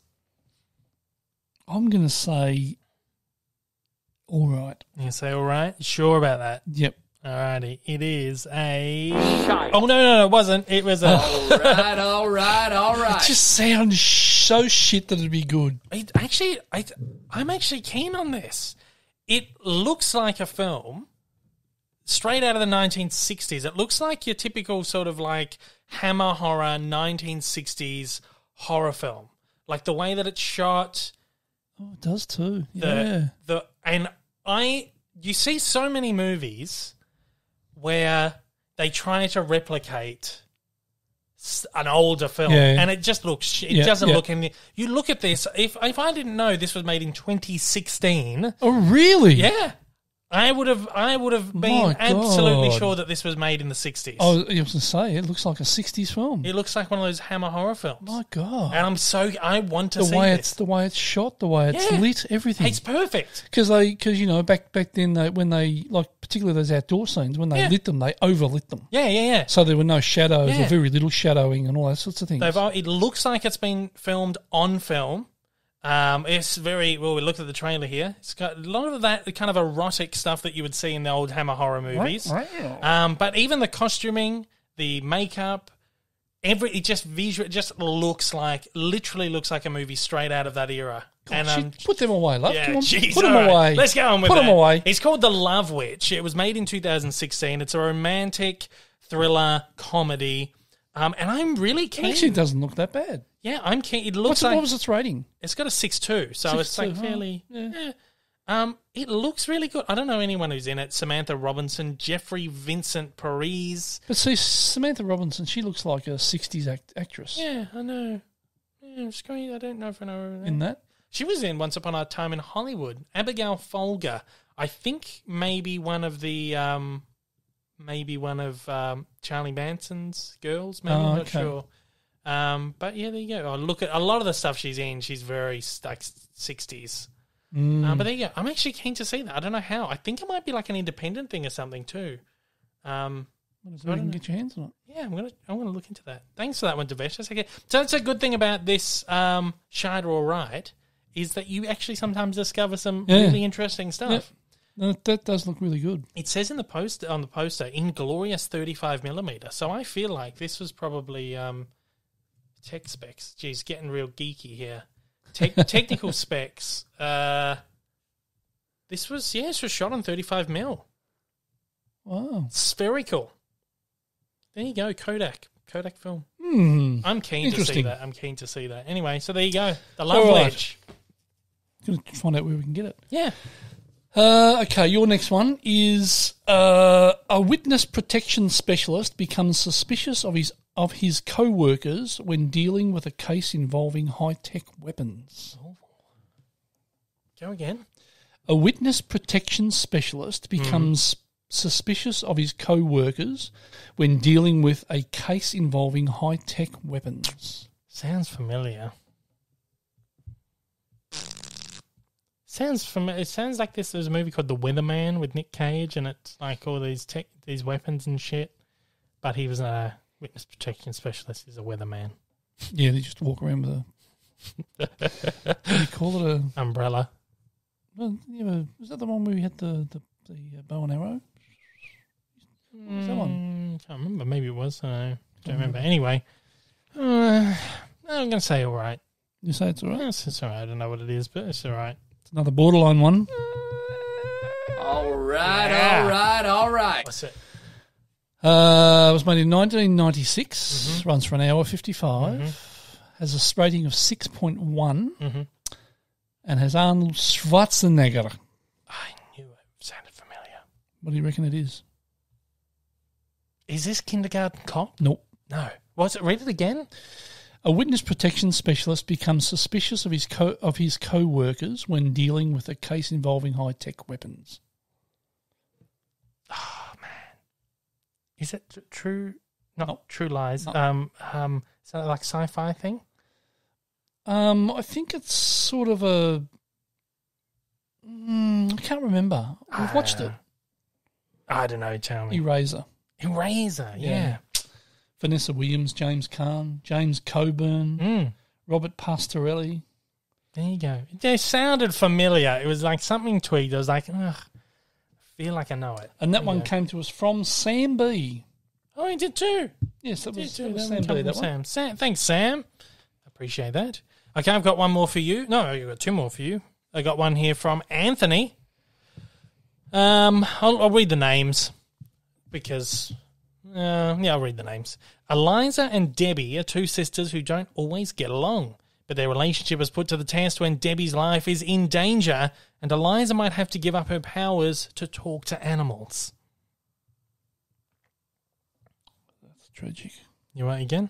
Yeah, go again. Eliza and Debbie are two sisters who don't always get along, but their relationship is put to the test when Debbie's life is in danger and Eliza may have to give up her power to talk to animals. Sounds like shite to me. Yeah? Sounds like shite. Yeah? Definitely locking Yeah, in. I'm locking in shite. It's a... Shite. Yeah. Yeah. Surprisingly, though, because this is the Wild Thornberrys movie. Oh, okay. Animated film, obviously Nickelodeon series. They made the movie of it in 2002. It's only got a 5.6. Oh, I remember liking it as a kid. But there you go. you love the Wild Thorn. I loved the Wild Thornberrys. Great shit. Mm. Great shit. Oh, well, there you go. The movie is shite, apparently. Fair enough. There you go. All right. Okay, Next now up. my last one to you comes from Gary Lidemont. Yes, it does. And And I almost read out the title of the film then. Oh, please do. No, it's okay. Do you want the rating as well? Yeah. An advanced race of aliens descends upon Earth with a single goal: the blood of 8 million humans to save their own dying planet. Oh, it's got to be shit. He sends in all these weird, like, gore, crazy, weird 80s weird movies. I'm going to say shit. It could be like a cult thing that's really good. An advanced race of aliens descends upon Earth with a single goal: the blood of 8 million humans to save their own dying planet. I'm going to say it almost sounds like They Live, which the John Carpenter film is very, very good. But I don't think it is, because I don't remember them having to save their planet by killing people. But maybe. I'm going to say Shite. Say Shite? Yeah. Locking that in? Lock in all right. I'm going to regret this. So you're saying all right? Well, I've done it now. I've flopped Okay. now. Shite. Bugger. Oh, no. Shite. Ugh, worth a risk. 3.5. Alien Siege. Alien Siege. Brad Johnson, Uh, Aaron Ross, uh, Lillis Lane, Nathan Anderson. Absolutely no one we know. Oh, Carl Weathers. oh, yeah. Carl Weathers is in it. I think Carl Weathers may have been in They Live as well. Oh, okay. Maybe not. I could be making it up.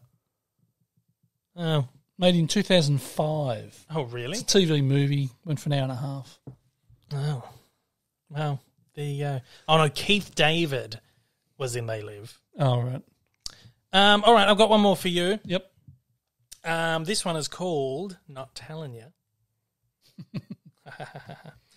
Okay, I'll give you this one. This one comes into us from Kyle. Thank you, Kyle.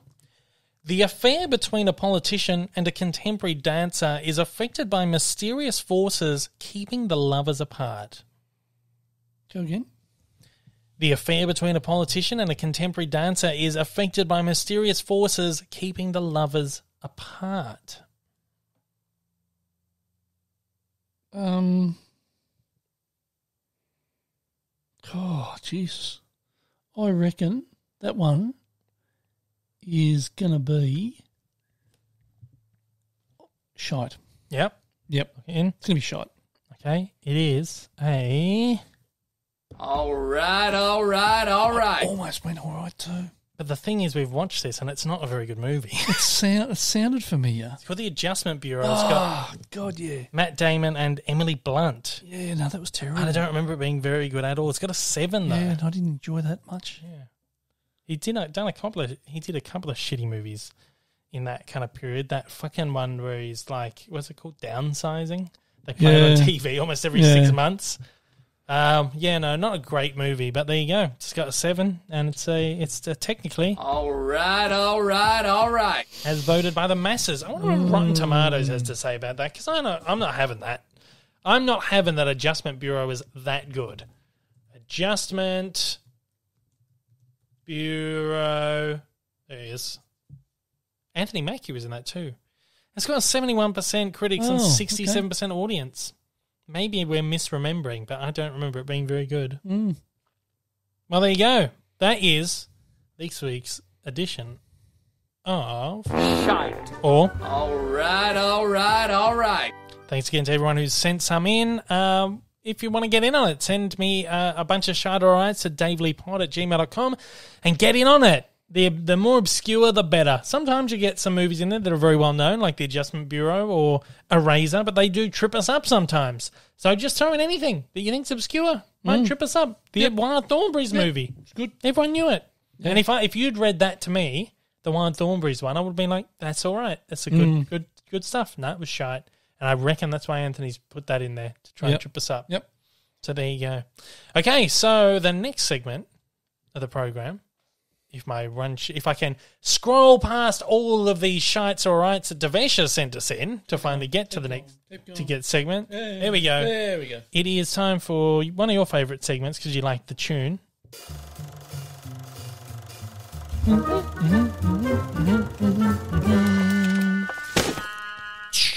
I got to put that sound effect in the bin. keep forgetting. All right, we're going to take a look at the brand new trailer for Disney's Encanto. This is the brand new animated film that's coming out in the US and the UK on November 24th, but here in Australia on December 2nd. That's pretty normal, though, even in a pre-pandemic world, for Disney to push the animated film at the end of the year a little bit later into the Christmas season, whereas America will open for Thanksgiving, opens better here over Christmas. But actually, it's quite early, because usually they would push that till like Boxing Day or Christmas Day. Yeah, exactly right. So December 2, not that bad. Not that far off. You know, we might still be in lockdown. Well, we might be. Fucking no, I don't think we will be. I don't think so. They seem pretty determined to get us open. To just open up. And all those non-vaxxed just have to deal with it. Yep. Okay, so this one is we'll have a look at it. We'll take a look at the trailer, then we'll talk about it. It's called, once again, Encanto. Many years ago, this candle blessed our family with a miracle. Our house, our casita, came to life with magic. In time, every member of our family, Cecilia, up top! was given their own magical gift. But Mama, why am I the only one that didn't get a gift? You're just as special as anyone else in this family. You just healed my hand with an arepa con queso.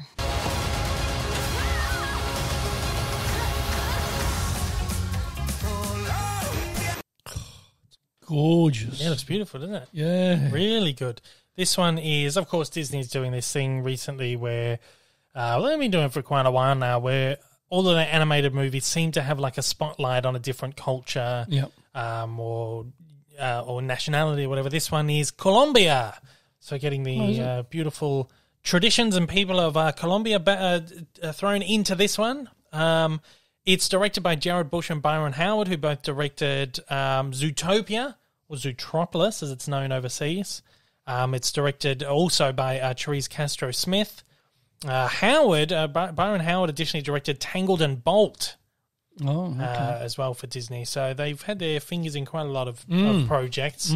It's written by Jared Bush and Therese Castro-Smith. Bush additionally wrote Moana. Great, one of my favourites from the last few years. And Castro-Smith is her first animated thing. She recently wrote and produced Haunting of Hill House as a Netflix series, and The Exorcist series, which I didn't know was a thing. But there you go. The film tells the tale of the Madrigals, an extraordinary family who live in a wondrous, charmed place called Encanto. Each child has been blessed with a magic gift unique to them, each child except Mirabel. But when the family's home is threatened, Mirabel may be their only hope. This one stars Stephanie Beatriz as Mirabel, Maria Cecilia Botero as Mirabel's grandmother. It also stars Angie Cepeda and Wilder Valderrama as Mirabel's parents, and John Leguizamo is in there as... Leguizamo? No, Leguizamo. Is that how it's pronounced? Yeah, Leguizamo. Oh, I thought it was Leguizamo. Leguizamo, no, it's Leguizamo. Leguizamo as Mirabel's uncle Bruno. It's got a decent cast in there. It's also got new music by Lin-Manuel Miranda, who did the music for Moana, which is great. He was in Mary Poppins too. He did Hamilton, which is terrific. So yeah, I'm really looking forward to this one. That looks gorgeous. Looks really great, doesn't it? The animation. I've really enjoyed this whole series of their latest films. They just said where they do different cultures. Yeah, you know, like the what was the Spanish one? The Mexican one, yeah, Coco. Yeah. That was really gorgeous, beautiful. And the Italian one. Luca, yeah. Luca was from Pixar, so Pixar's doing it as well, and Pixar's done, of course, Ratatouille was in France, and just all these beautiful different cultures and stuff, getting a little spotlight. Raya and the Last Dragon, of course, Southeast Asian culture. Beautiful. This looks really good. The only thing that the only little niggle I have is that these are all starting to feel a little bit the same, though. Narratively? Yeah, maybe. The story feels very much the same. Well, they say there's only 3 stories or something. Yeah, but, I mean, when you've got this one company doing the same thing over and over and over again, it just feels like, obviously, they're following this hero's journey story where the hero has to go out of their own, comfort zone and achieve great things to save themselves and to save their people and to save their country and become the savior. It's the things we've seen in Star Wars and everything. Everything's the hero's journey. So as you say, it's the same story over and over again. But I just feel like Disney has done this so much. And even like Hercules. It feels like very much like Hercules to me.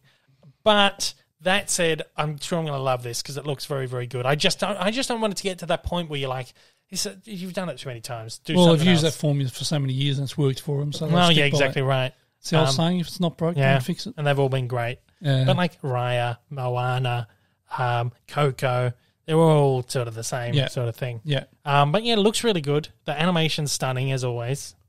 Yeah. As it always is. Looks Colours. beautiful. Colours are amazing. Yeah. This is going to look great. It's going to look great. Hopefully we can see it in the cinema. That'd be nice. This opens... I did say that end of November, early December. There's no word on whether it's going to Disney Plus, but I feel like at the moment they're really doing this thing where it goes to cinemas for like 45 days and then goes to Disney streaming. Plus. Then goes to So we'll see what happens with that. But I'm really looking forward to that. It looks very, very good. Very good. No, it does look good. Impressed. I'm really looking forward to that. Impressed. Yeah, can't wait. That is this week's edition of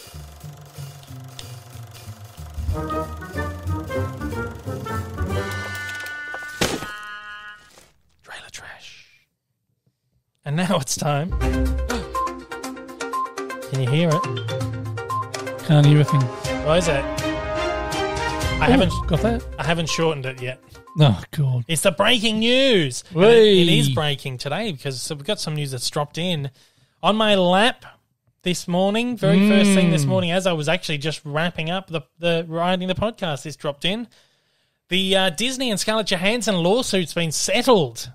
About time. Yeah, they've settled. It didn't take that long, really, did it? Probably a few It's months. only been a few months. A few months. These things usually drag long. out for years. Yeah, no, it's done. What did I say a few weeks ago? I don't know. You tell me. I said they were going to settle it out of court. I said, there's no way this is going to... They've settled it out of court. Couldn't deal with the publicity. No. Bad Scarlett, publicity. this is from Variety. I'll read directly from the Variety article on this. Scarlett Johansson and Disney have reached a settlement over her blockbuster lawsuit that accused the studio of sabotaging the theatrical release of Black Widow to prop up Disney+. Terms of the settlement were not disclosed, as we said. We will never find out how much. But Johansson had sought a $50 million payout from the studio. Probably about half that, I reckon. Probably, maybe 30 million. I reckon 20. You reckon? Yeah, she won't have got the full 50. No way. That would have been a bit of an ambered claim. Yeah. You always amber your claim. And I reckon when you amber your claim like that, you usually settle about halfway. Interesting. She says, I am happy to have resolved our differences with Disney. I'm incredibly proud of the work we've done together over the years and have greatly enjoyed my creative relationship with the team, and I look forward to continuing our collaboration in years to come. Alan Bergman, who's the chairman of Disney's studio content, said he too was pleased to have resolved the dispute. I bet he is. He says, I'm very pleased that we have been able to come to a mutual agreement with Scarlett Johansson regarding Black Widow. He said in a statement, we appreciate her contributions to the Marvel Cinematic Universe and look forward to working together on a number of upcoming projects, including Disney's Tower of Terror. It's back on the table. Oh, my God. They called this off a few weeks ago. They were like, this is not happening. They have come to very amicable terms. Agreement. This thing could have just fucking blown up and just gone on and on. She could never have worked for them ever again. Yeah. That's what it was sounding like. It was like, yeah, she's going to... I think she wanted to make a point. Oh, yeah, for sure. I think that's it. I think that's what this is about. So they could have even settled for less than about 2025. Yeah. It could have been just her going, here's a slap. And they've paid her $5 million or something. Who knows? I think maybe the way it came out maybe made it seem a bit worse than it was because it became public and they kind of hit back at her quite harshly. They said, she was displaying callous disregard for the horrific and prolonged global effects of the COVID-19 pandemic, and then disclosed that they paid her $20 million for her work on Black Widow. It became very, I think maybe got as has happened in the media, got maybe a little bit blown out, maybe got a bit tensions boiled. Sensationalised. Yeah. But it sounds like they've just... I don't think Disney can do without one of their big stars like Scarlett Johansson. Exactly I mean, right. shit. But there was, like, weeks ago, there were the rumours that came out were, like, you know, they were going to say Emily Blunt's going to come out and sue them over Jungle Cruise, and this person's going to come out and this person's going to do it, but they were just waiting for that one person to come out and step up. None of that eventuated. Like, Emily Blunt's back on board for Jungle Cruise 2. Who knows what's happened behind the scenes, though. Exactly. That's what I was just going to say. They've probably gone, okay, well, let's settle. Let's pay you this. Let's pay you that. Yeah. So I settle it. I think it was just a matter of we need Scarlett Johansson, who is one of the biggest movie stars in the world, to come out and make a point and do it publicly. Yep. A little slap on the backhand of the mouse and sort it out. She's probably said, look, I'm happy to sort this out. I'm ready to go. Just don't do it again. Don't fuck with me again. So there you go. And the good thing that's come out of that is, well, it's all, you know, positive for both sides. But we're going to get the Tower of Terror movie too, which is great because I was very disappointed that was going to go by the wayside. Never did that right. No, we never did Tower of Terror. No. There's no way in the world. No, you can be on no. It's Guardians of the Galaxy themed now, though, so that gives me a little impetus to maybe want to. Same ride, though, is it? Or same ride. Just repainted it. What they call an overlay. So it's the same ride system, but the overlay is different. Yeah. So like how they have like Haunted Mansion, but every Christmas they put the Nightmare Before Christmas overlay over it. Yep. So there you go. However, Disney and Marvel may have a bigger problem on their hands. Oh God! Oh, man, what's happened? A group of heirs of comic artists are trying to sue them, trying to regain the rights to Marvel characters. Oh, really? Yeah, this is from a Hollywood Reporter article. I'm going to read direct from it because sometimes it's just easier to do that. In August, the administrators of Steve Ditko's estate, one of the original Marvel artists who did so many great characters, they filed a notice of termination on Spider-Man, which first appeared in comic book form in 1962. Under the termination provisions of copyright law, authors or their heirs can reclaim rights once granted to publishers after waiting a statutory set period of time. According to the termination notice, Marvel would have to give up Ditko's rights to the iconic character in June 2023. Marvel is facing other termination notices. For example, Larry Leiber, who worked at Marvel as a writer as well, filed termination notices over creations in May. The heirs of the comic book creators are being represented by Mark Toberoff, who once famously represented Superman creators Jerry Siegel and Joe Shuster in an unsuccessful termination against DC Comics. The litigation figures to focus on the Marvel method. The Marvel method, which is a loose collaborative working atmosphere where initial ideas were briefly discussed with artists responsible for taking care of the details. One of the complaints filed today asserts Marvel had the right to exercise creative control over Lieber's contributions and paid Lieber a per page rate for his work. So essentially Marvel and Disney are arguing that these artists were artists for hire. They were creating characters for them, and but the characters remain their rights.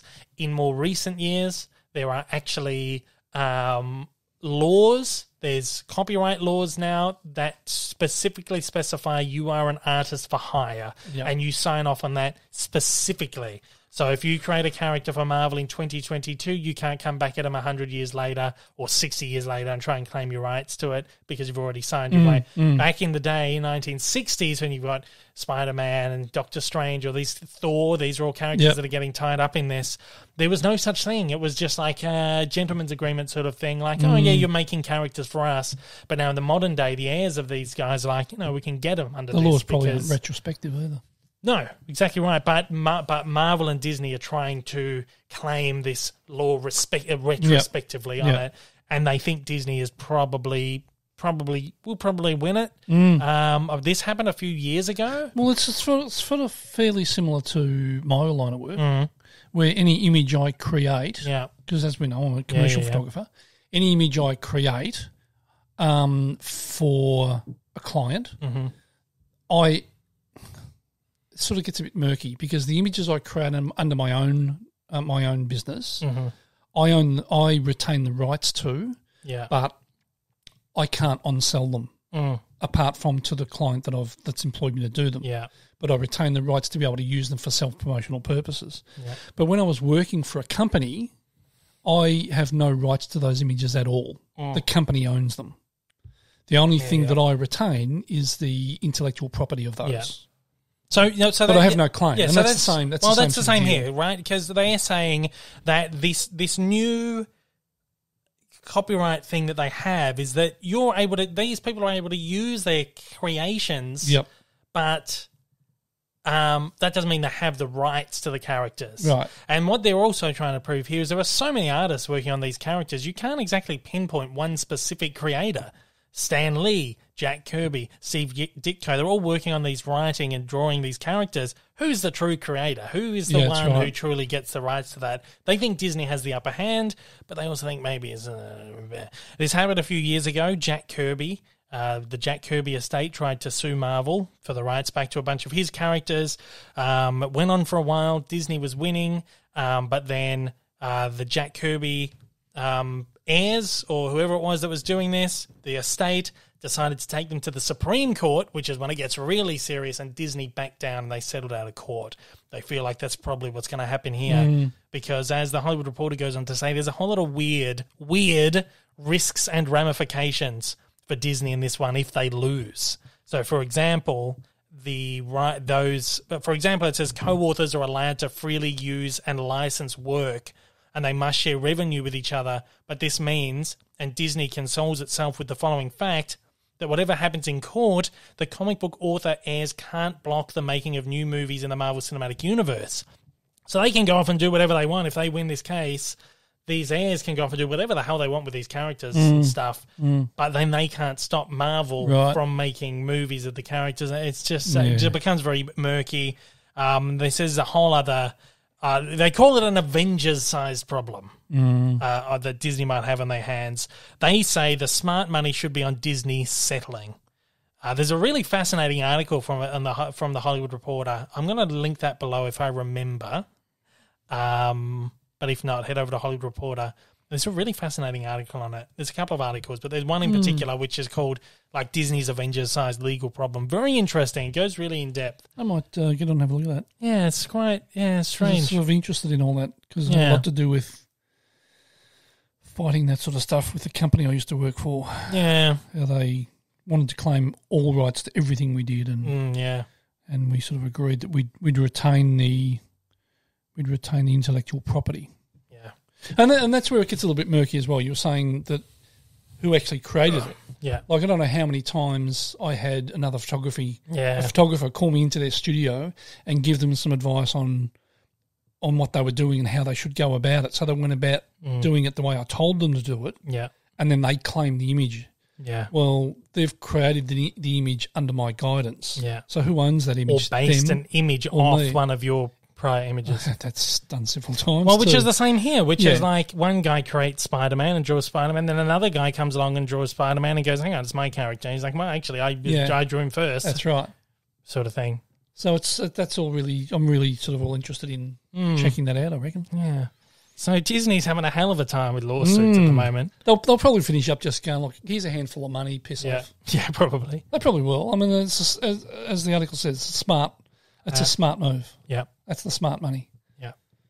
So, it'll be pay interesting. them to piss off. Yeah, these things happen all the time. Because that's all they want. They don't want the rights to go and make this shit because they haven't got the money to go and make this shit. What are they going to do? Really? Exactly right. They just want their share of the pie. That's what it's always about. Give them their share of the pie and they'll piss off and leave you alone. Exactly right. And I'm sure that's what they'll do. Like I said, this happens all the time.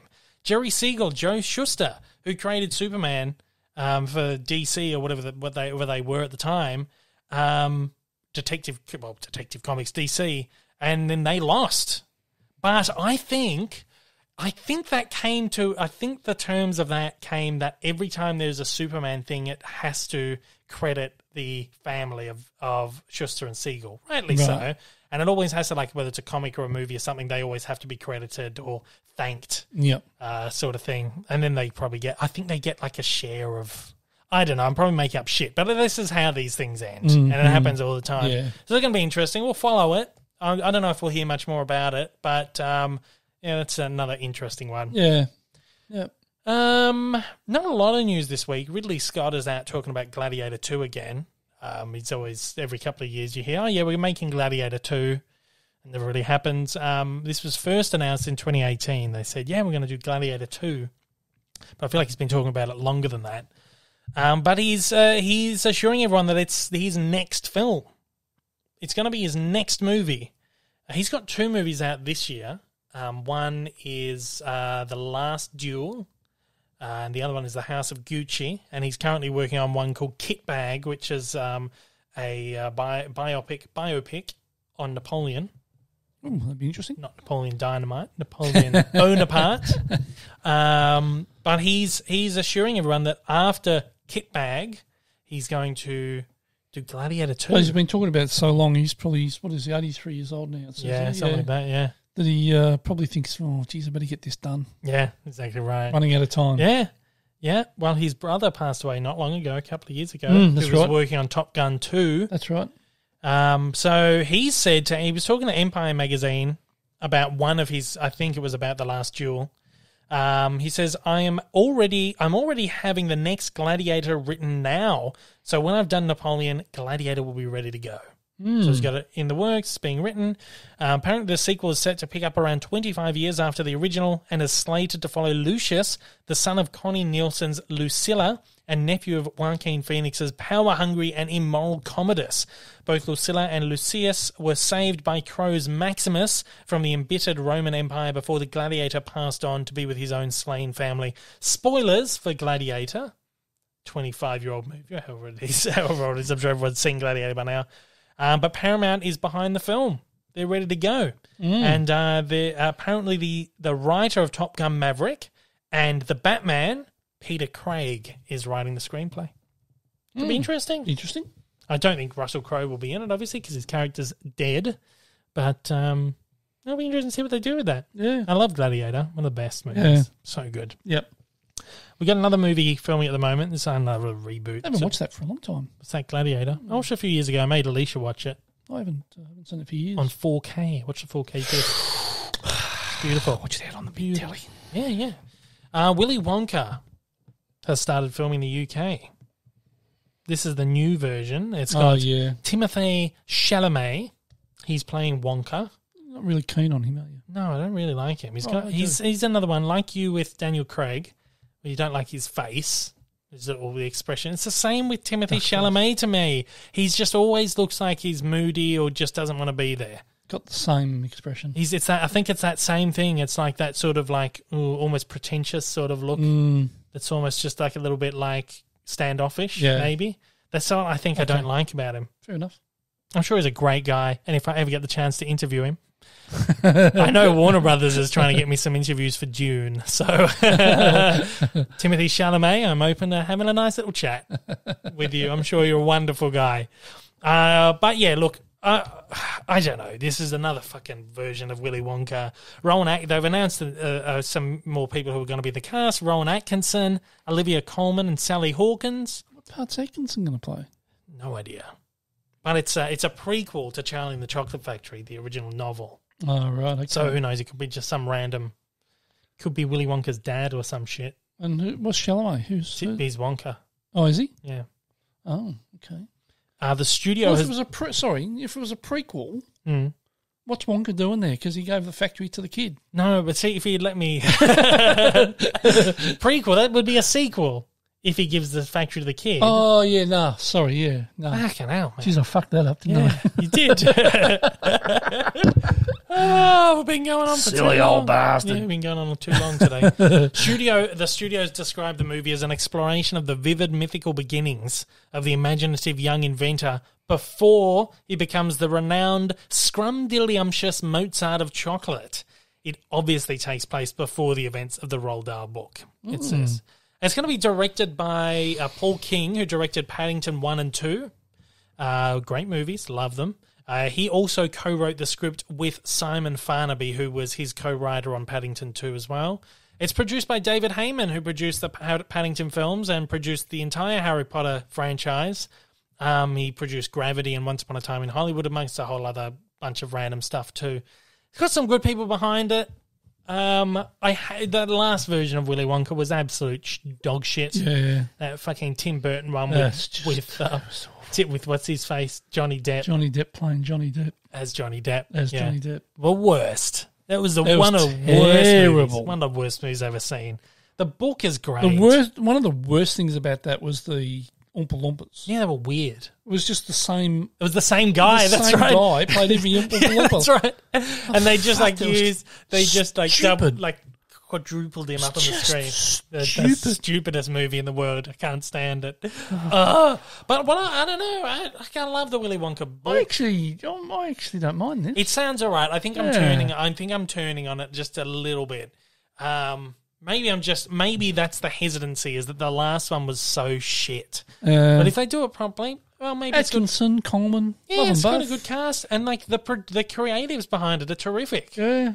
The whole thing, it sounds great. It's got so much going for it, rather than against it, I think. Yeah, I'll give it a go. I love the book, Willy Wonka. I think there was a sequel too. There was a sequel. It was called Charlie and the Great Glass Elevator. That's right. Which they've never adapted properly. No. I think they go to the moon and shit. It's really weird. I've seen it, but I can't remember. Yeah.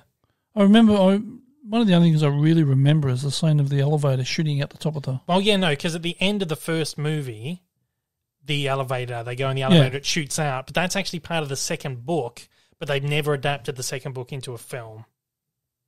Didn't they? No, they maybe never. I've read the second book. Maybe. They never made... The only movies have been the Gene Wilder one and Tim Burton, which was a remake. They never made Charlie and the Great Glass Elevator, which is like... Maybe this is... Maybe they'll do this. Maybe they'll do a trilogy. There's the prequel. They'll remake Willy Wonka and the Chocolate Factory and then do... Sequel. Yeah, I'd love to see Wonka in space. I think they go to space, and it's been a long time since I can picture the cover. It's like the elevator shooting past the moon. Oh, yeah, you're right. But this is the imagination of probably a 6-year-old in there somewhere. Maybe I'm wrong. I don't know.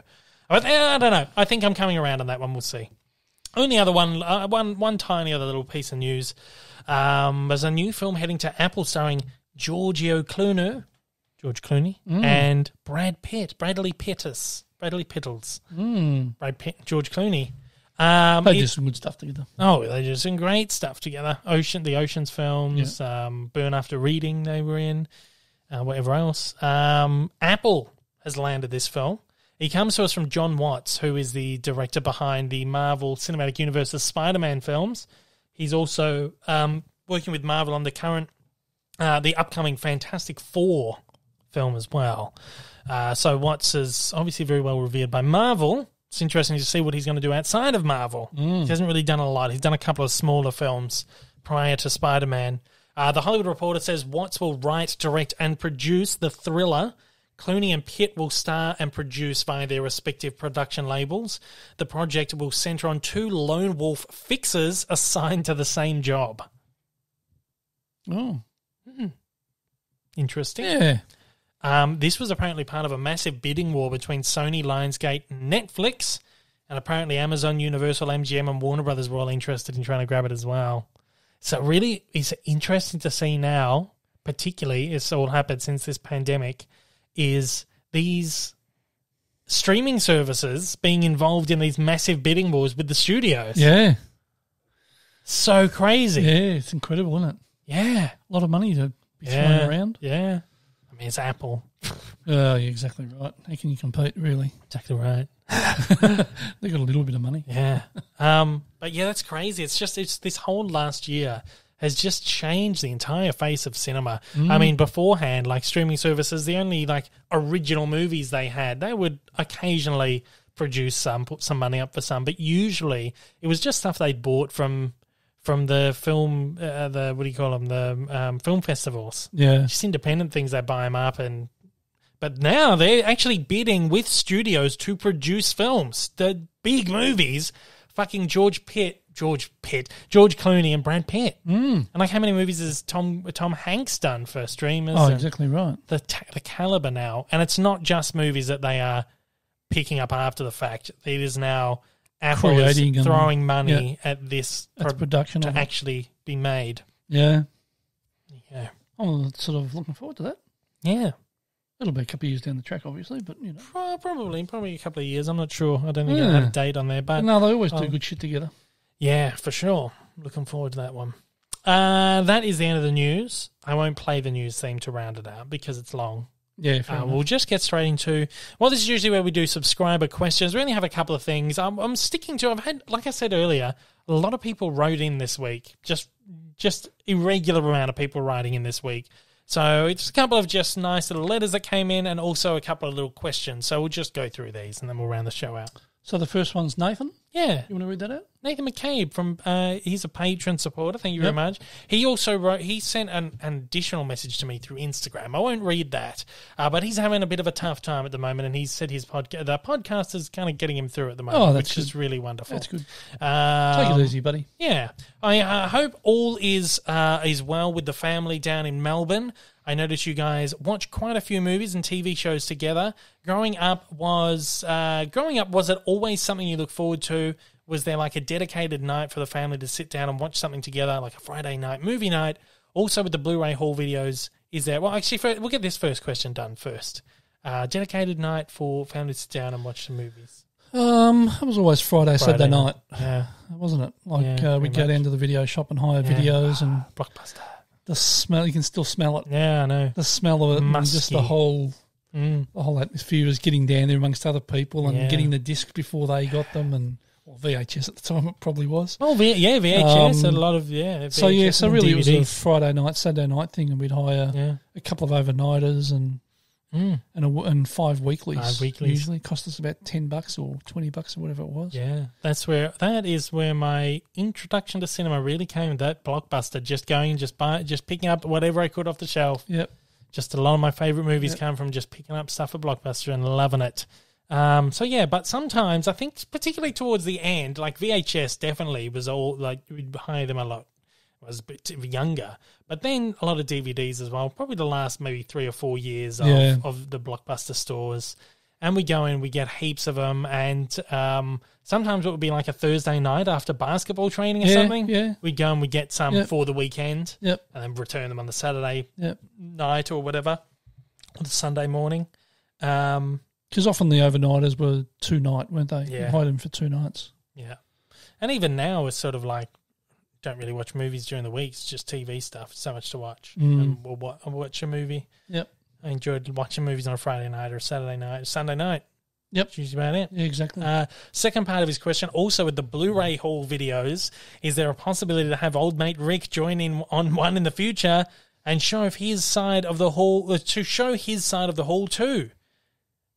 Well, you used to do that. You did a few in the past. Yeah. Well, maybe not. We did an international haul when I was overseas. That's right. Yeah. I used to show sort of like, this is my haul, this is old mate Rick's haul. I don't think you're ever really in them though. I think now I just throw everything together. Yeah. Exactly right. I don't know. Well, yeah, maybe. I'm trying to kind of. I only do one a month now, and this is a good place to plug the third channel. I could pop in and just say g'day on one or two of them, and it's not really my thing. No, just to sit there and ramble on about crap all the time. Well, apart from this, guys just sat on a podcast for an hour and 50 minutes. But I don't know. I like. This is a good place to plug the third channel. It's going to be started. I'll probably put a link down below. It's going to be called Dave. I think it's going to be called Dave Lee Down Under Extra or Dave Lee Down Under Plus or something. Essentially, I'm going to use it as just a place where I put content that's lower performing. Yeah. If you know anything about the algorithm on YouTube, lower performing content will naturally drag down everything else. It affects the algorithm so badly that it starts affecting other videos, performance of other videos, and your channel as a whole. Now, these videos are still getting like 2,000, 3,000, 4,000 views sometimes, but that's much lower than like an Evolution, which will get 50 to 300,000 views, or a million views. So anyway, that's why the podcast was put on a separate channel. Yeah, that's exactly why the podcast is on another channel. And it's also like length as well. Like it'll look at like, oh, you've done a 2-hour podcast. Oh, no one's watching these 2-hour videos, so don't push this out to anyone. Yeah. Or it'll be like, oh, you do like a 5-minute video, and everyone loves the 5-minute videos, so it only pushes the 5-minute videos out to people instead of the 2-hour ones. Anyway, that's right. So I'm going to be doing a third channel, which is where all the Blu-ray hauls. I'm getting less and less views on them now because people just aren't interested in physical media. It's such a small, narrow gap now. So it's going to be like hauls, probably some Blu-ray reviews, movie reviews that I feel like probably aren't going to perform very well on the main channel. It's going to be a good just kind of place to put them. And I'm just hoping I can, like, again, I know I've got you subscribed to 2 channels already, but I would really love to head over to the 3rd channel. It's not just about monetization, but it's about, I think, particularly with the Blu-ray stuff, I know the distributor's sending me in so much stuff, and I really, really appreciate it. And I want it to get out to as many eyes. So all the people who do watch these things, I want you to subscribe to that 3rd channel, and so you can get those notifications. I, of course, will blast them over on the main channel and stuff. I think the performance of them will stay about the same, but it's just about I just want that support over on that platform. But all the main stuff will stay on the main channel. Oh, yeah, there we go. What do you call them? The evolutions and all that stuff. I will still, like I said, I will still post these in the main channel, so they will still be on the homepage, and I'll send out like the community board posts and stuff. It's just a matter of just analytically not having the analytical side of these videos affecting these other videos. That's right. So they stay on their own side. But so head over. There's a link down below. Please head over to Daily Down Under Extra or Plus, whatever the hell I'm going to call it. Sub.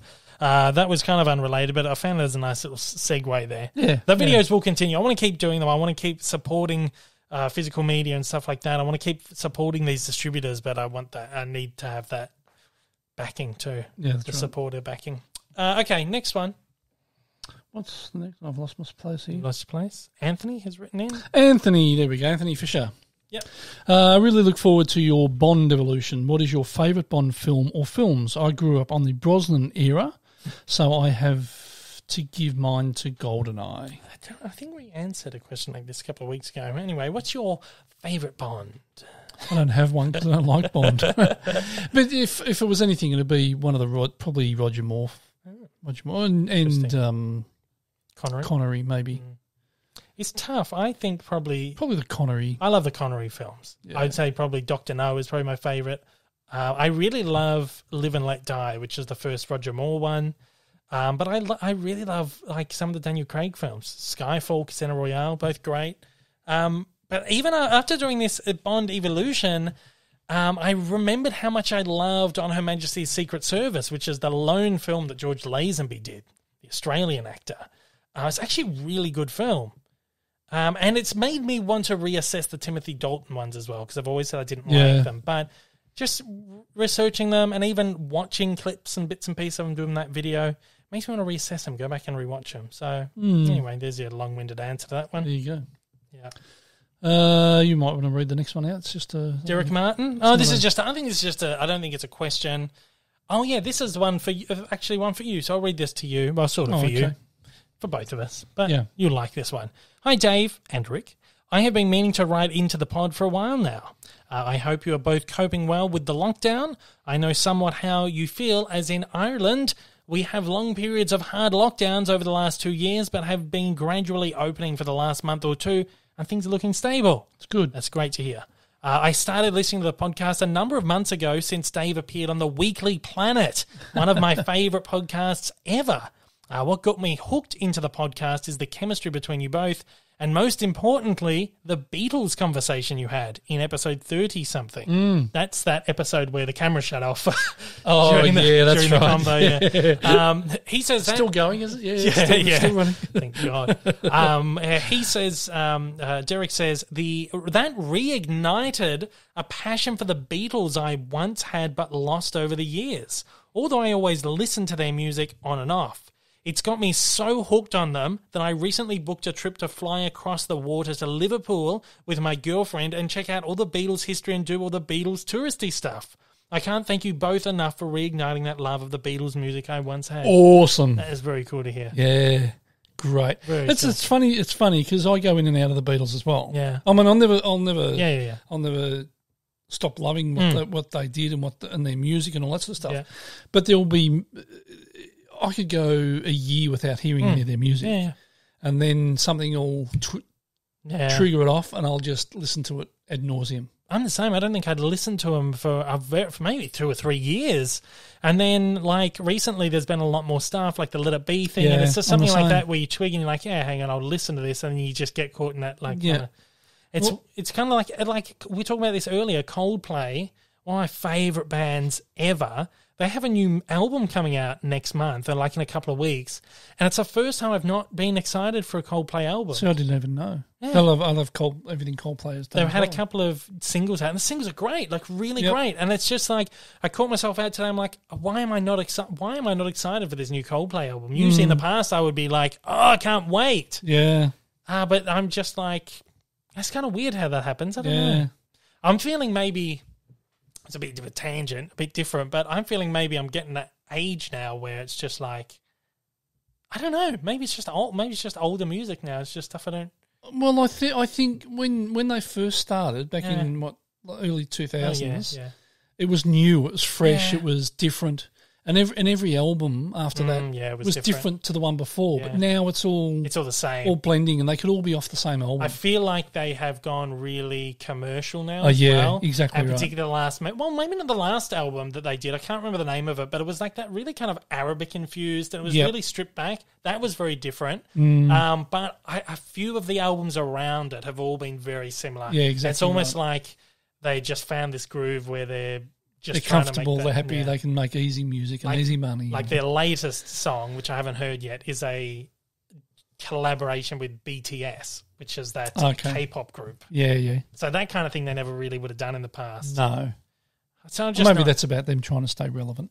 Oh, exactly right. Well, they were the As biggest. you said, older music. Yeah, I think that's probably it. I think it's just older now, and maybe they're just older music, and it's just like got to that point now where it's like, oh, Coldplay, they're still making music, are they? And I thought that'll never happen. I always love it, but I think it's that point. Yeah. It happened with U2 as well. I loved U2 for so long, and then it got to a point where it was like, this is all the same now. Yep. I don't even care. Exactly right. I don't think I've listened to the last couple of albums. No, but you'll go back and you'll listen to something and it'll reignite and you'll think, oh, Jesus Christ, this is really good. Yeah, well, that's what I'm like with you too. I'll occasionally go back to like All That You Can't Leave Behind or How to Dismantle an Atomic Bomb or The Joshua Tree, and just great albums. And you're like, shit, I loved it. So I see where you're coming from. So the funny thing with you too, because I grew up, well, I didn't grow up. It was the 60s, but during the 20s, during the 80s and stuff, when I was in my 20s and whatever, I was never really into them. I didn't really enjoy their early stuff. A lot of their early stuff. I don't really. It was their latest stuff that I really enjoyed. Yeah, because it was really kind of 80s rock, wasn't it? If you talk about like the War album or Boy, or the stuff kind of that era, There was nothing really different to me. There was nothing really different or special about it. But it's when but their latest stuff was a lot. I think was a lot better. Like the pop album's probably the turning point. I love that pop album. Yeah, I love that. Where they kind of started doing something a bit different. But anyway, back to it's great to hear you back into the Beatles, mate. We did the can do nothing wrong with listening to the Beatles. Like it is just such great stuff. Yeah, we did all the Liverpool stuff a number of years. Yeah, ago. we did all that 6 years ago. Oh no, it would have been 2015. Yeah, 6 years ago. It's great. We did the Magical Mystery Tour. Yeah, we did the tours of went to Paul's house and John's house and the Cavern Club. Yeah, which is great. That. We saw a and where did we? And where? Sorry. Yeah, I was going to say we saw a Tragic Beatles tribute band. Oh yeah, at the Cavern Club. You had to. Yeah, exactly right. You got to do that when you're there. Yeah. And the hotel we stayed in. Oh yeah, what was it? The Hard Day's Night Hotel. Was what was it called? I think it was called the Hard Day's Night because you had it's just around the corner from the Cavern. Yeah, it's Cavern the Beatles. Club. It was all right. It was okay. Yeah, just a Beatles theme. Not as bad as the Elvis Hotel in Memphis. God, that was awful. It actually smelled like piss. Yeah, the room we're in. It was mouldy and it was just awful. The Heartbreak Hotel. It was a real heartbreak. It was, yeah, and it was down at the end of Lonely Street. It was too, yeah. But the Beatles one, it's great. Liverpool's really good. Go check out I'm sure you're all on it because there's the Beatles music down the dock. Yep. Which is did I say the museum? Sorry, down the dock, which is really great. All of it's good. It's just so fun. Strawberry Fields, you'll get to go see. That's open now. They've opened that. Oh, have they? It's open as like a public space, just a public park. Bugger, we weren't there then. I know. To go back. Yeah. Oh, well, you're heading over that way soon, hopefully. Yeah. I want to get Alicia down there to Liverpool and see the Beatles shit. But yeah, you will love it, Derek. So that's really cool to hear. So thank you so much. He says, I continue to listen to the pod every week and enjoy every moment of listening. I hope you can forgive me for this, but I haven't watched Ted Lasso yet. Get on it! I knew someone else had written in about Ted Lasso this week. He says he hasn't watched it yet, but based on your reviews, it is next on my list. Thank you for the great content and keep up the positive work. All the best, Derek. Thank you so Thanks, much. Derek. Really We good love to it. hear. We appreciate it. Really good to hear. We love letters like this. If anyone wants to send in any kind of letters, we will always read it out on the podcast. Sometimes it may take me a while to actually respond to the email, but I do like to respond to you on the podcast. Yeah, awesome. Get you all involved. Well, that's great. Thanks so much for that. We appreciate it. To everyone who's written in, sending Shite all rights. It's great. I love it. As everyone's just kind of really in on it. The world's worst scorekeeper. Thanks for your good work and shit and all that. You're all great. So, at that, let's close out the show. We've gone forward on 2 hours once more. Okay, the podcasts, of course, go out every single Monday on all the podcasting platforms. That includes Apple Podcasts, Spotify, Google Podcasts, Amazon Music, and Audible. The visual element is available to view on YouTube. That goes out 2 days early to Patreon supporters. Patreon.com/David Down Under to sign up for as little as $1 a month. Cheap. Very cheap. The videos are on that separate channel, so hit that subscribe button down below if you're over there. If not, head over there and hit it. Of course, you can head over to my third channel as well and hit subscribe on that. There'll be content coming to that channel probably next month, or maybe in the next few weeks. I'll start propping up some content. But head over there and give it a head start if you can, please. You can find me on YouTube. The main channel is Dave Lee Down Under. Also on Twitter, Instagram. There's links in the description of every podcast for that too. Otherwise, just search me, you'll find me. If you're writing to the show, you want to send a Shite all right, you want to send a letter, you want to whatever, daveleepod@gmail.com is the best place to get to me. If you're listening on podcast platforms, please leave a review and a rating. Only good ones. Because they help. Piss off with the bad ones. Fuck them off, yeah. YouTube preview for the week. I was going to say for the month. For the week, I just uploaded the James Bond Evolution. Get on that, view it.